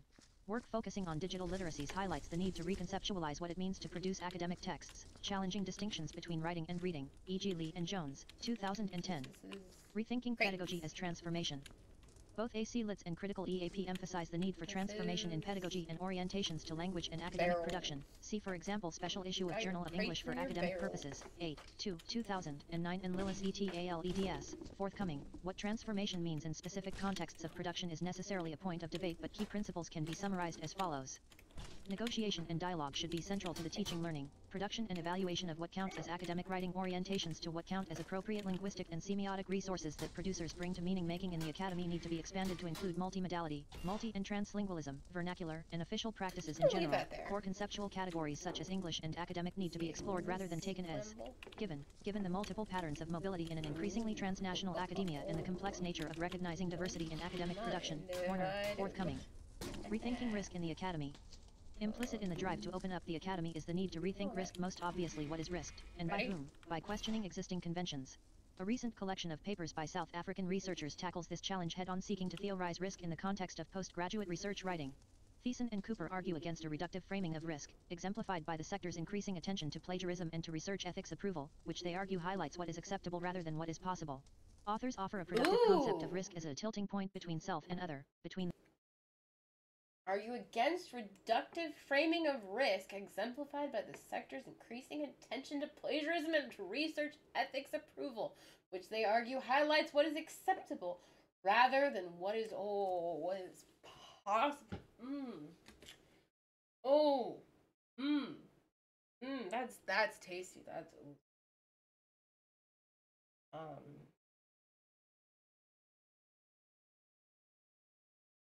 let's see. Need to rethink risk. Most obviously, what is risked and by whom? By questioning existing conventions. Oh my god. Oh boy. Oh boy. Oh boy.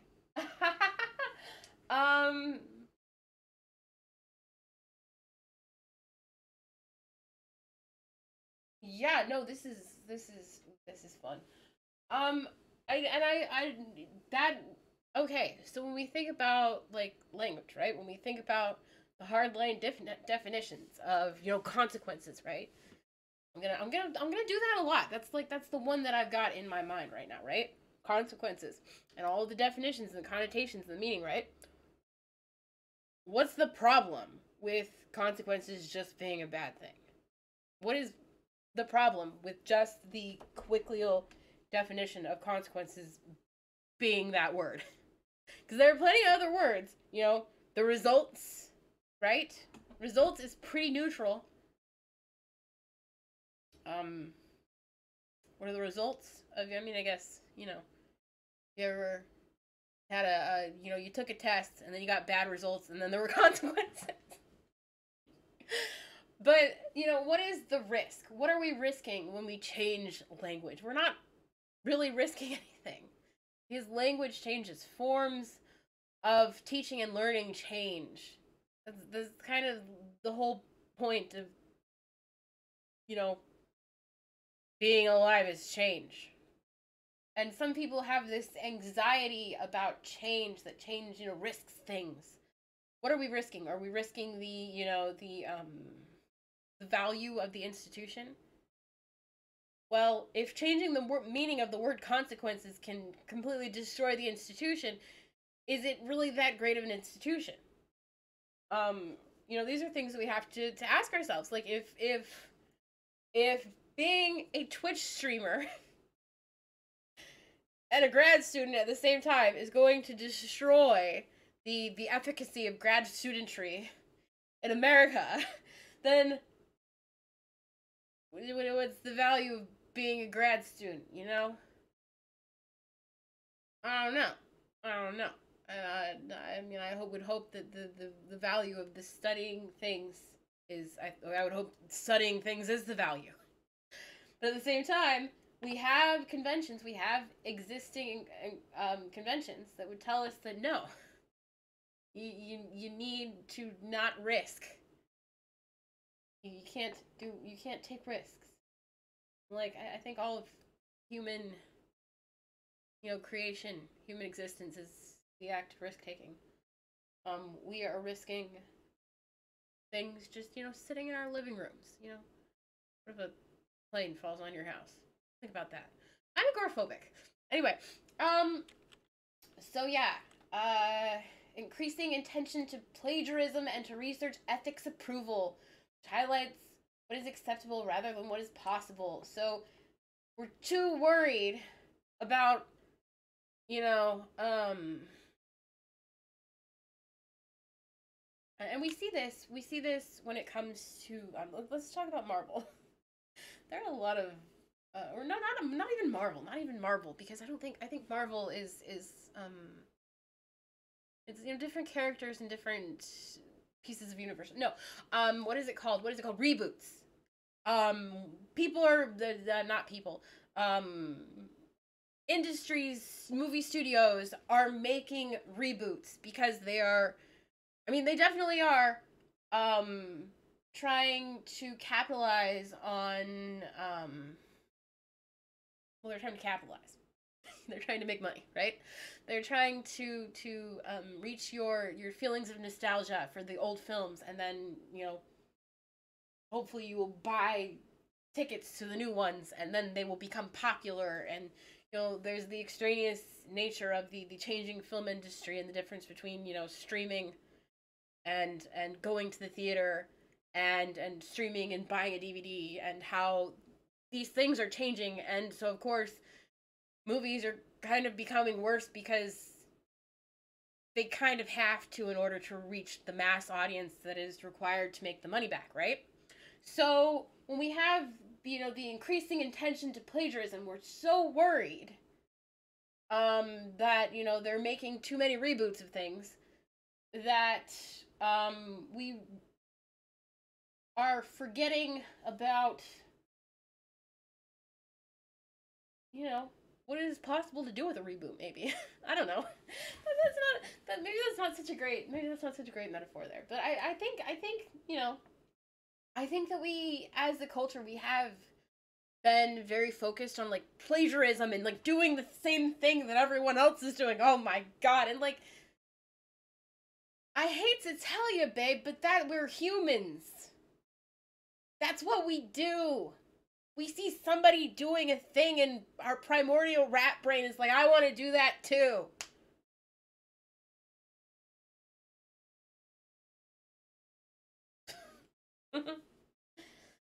Anyway, so yeah.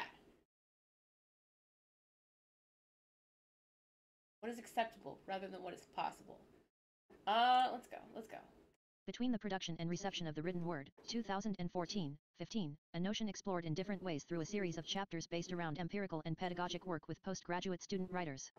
Whilst we identify convergence here, we also recognize that such convergence are often not signaled by writers, with some exceptions, including Harwood, Bloom, and Street, Turner, and writers whose work focuses on writing for publication, e.g. Kanagaraja, Lewis, and Curry. There is a danger that researchers/pedagogues stay separate, on the basis of whether English is considered to be, by researchers, the first or primary language or second, additional, or foreign language, categorizations which both AC Lits and critical EAP researchers have actively interrogated. In researching what it means to do academic writing and reading in a globalist academy, it will be important that researchers with shared interests and ideological concerns engage with each other's work, both in order to avoid working within conceptual boundaries they seek to disrupt, and as a means to develop richer understandings of knowledge-making in the contemporary world. References: Angelo Carter, S. 1998. Access to Success, Literacy in Academic Contexts. Cape Town, University of Cape Town Press. Archer, A. 2006. Yeah, it Change looks like as I might be having, like, students' multimodal semiotic resources in an engineering curriculum. In Thiessen and Van Pletsen, eds, OPCIT, 130 to 150 Barton, D. M. Hamilton and R. Ivanek, eds 2000. I'm gonna Situated try Literacies. London, Routledge. maybe. Bainham, M. 2000. Shit, Academic I can't writing in close new any and of the emergent tabs. Oh, wait, no, disciplinary I can areas. close the old In Lee and papers. Steer eds, Here. OPCIT, 17 to There. 31. Bainham, M. and M. Prince Lou. Hopefully that 2001 New Directions in fixes Literacy it if there's Research. an issue. Language and Education 15, 2 to 383 to 91. Bazerman, C. 1988. Shaping Written Knowledge, the Genre and Activity of the Experimental Article in Science. Madison, Wisconsin, University of Wisconsin Press. We're good. Belcher, Let's go. D. 2009. Oh my god. How Research Space is Created in a Diverse Research World. Journal of Second Language Writing What is 18, this? 221 to 34. That's a toilet? Finish, S. Oh 2001. my god, it's a toilet! Critical English for Academic Purposes. Wawa, N.J., Lawrence Earl Baum. Associates. Ah. Boss, C. 2009. Okay. Exploring academic So yeah. Conceptual. I don't... Ow. Oh my god, I just popped the hell out of my jaw. I don't know if you could hear that. But yeah, that's the last paper. So, it only took us 3 hours and 12 minutes to make it through 3 papers. Which is, I'm gonna be real, that's about what I expected it to be.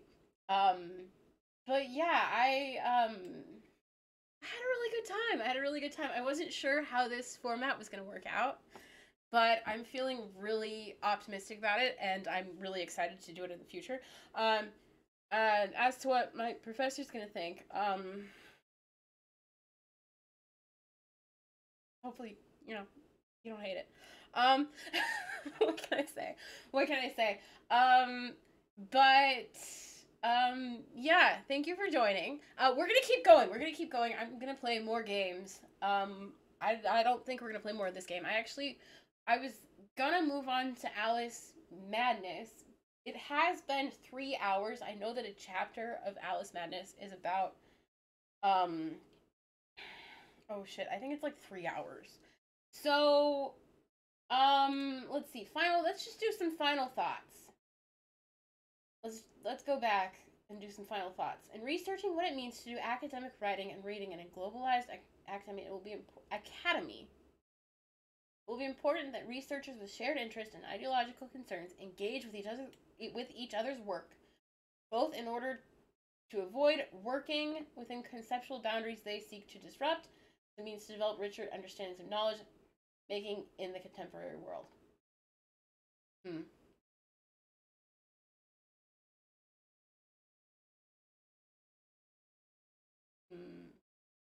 Oh, and as a means. Okay. Yeah. Yeah, no, I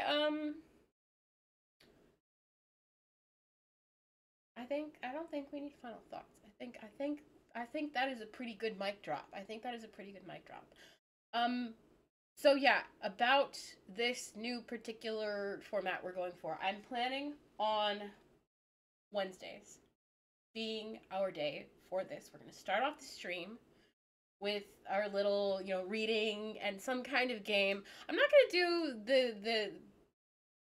the Viscera Cleanup Detail every day because I think my professor doesn't like scary games.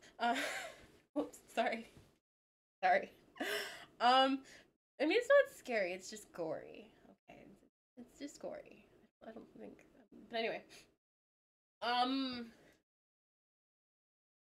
I am going to invite the other other people from the class to join, and hopefully they will. And hopefully they'll even like participate in the chat because I think that would be so cool. Because like I said, my big thing here is learning through plays. So like, learning through community, learning through plays. So like, wouldn't it be fucking amazing if we could have like a bunch of grad students like, doing video games and like shooting the shit about a paper that we're all like listening to at the same time. I don't know. I think that would be fucking fun. Is it gonna happen? I don't know. But we do what we can with what we got. So maybe we'll see what we can do. But yeah. So if you enjoyed this segment, if you liked it, if you want more, let me know because this is what I've been wanting to do for like a while, and I'm so excited to like finally be doing it and to be realizing, in the process of realizing that not only is it possible, but it's like really fun. It's really fun. I keep looking at the camera and it's really weird, but like, yeah, I'm having a fun time. So thank you for joining me. What I'm gonna do now is I'm gonna take a short break, and in that short break, I'm gonna probably shove food into my face. I'm also going to clean up all the tabs on my desktop, and then we're gonna switch to a new game. I know I already said that, and I'm like repeating something I already said. But yeah, we're gonna switch to a new game. I will decide whether it's Alice Madness or 817. So 8, like 9, 10, 11. No, let's do Alice. We're gonna do Alice. We're gonna do Alice. Yeah. So I'll see you in like, a few minutes. Be right back.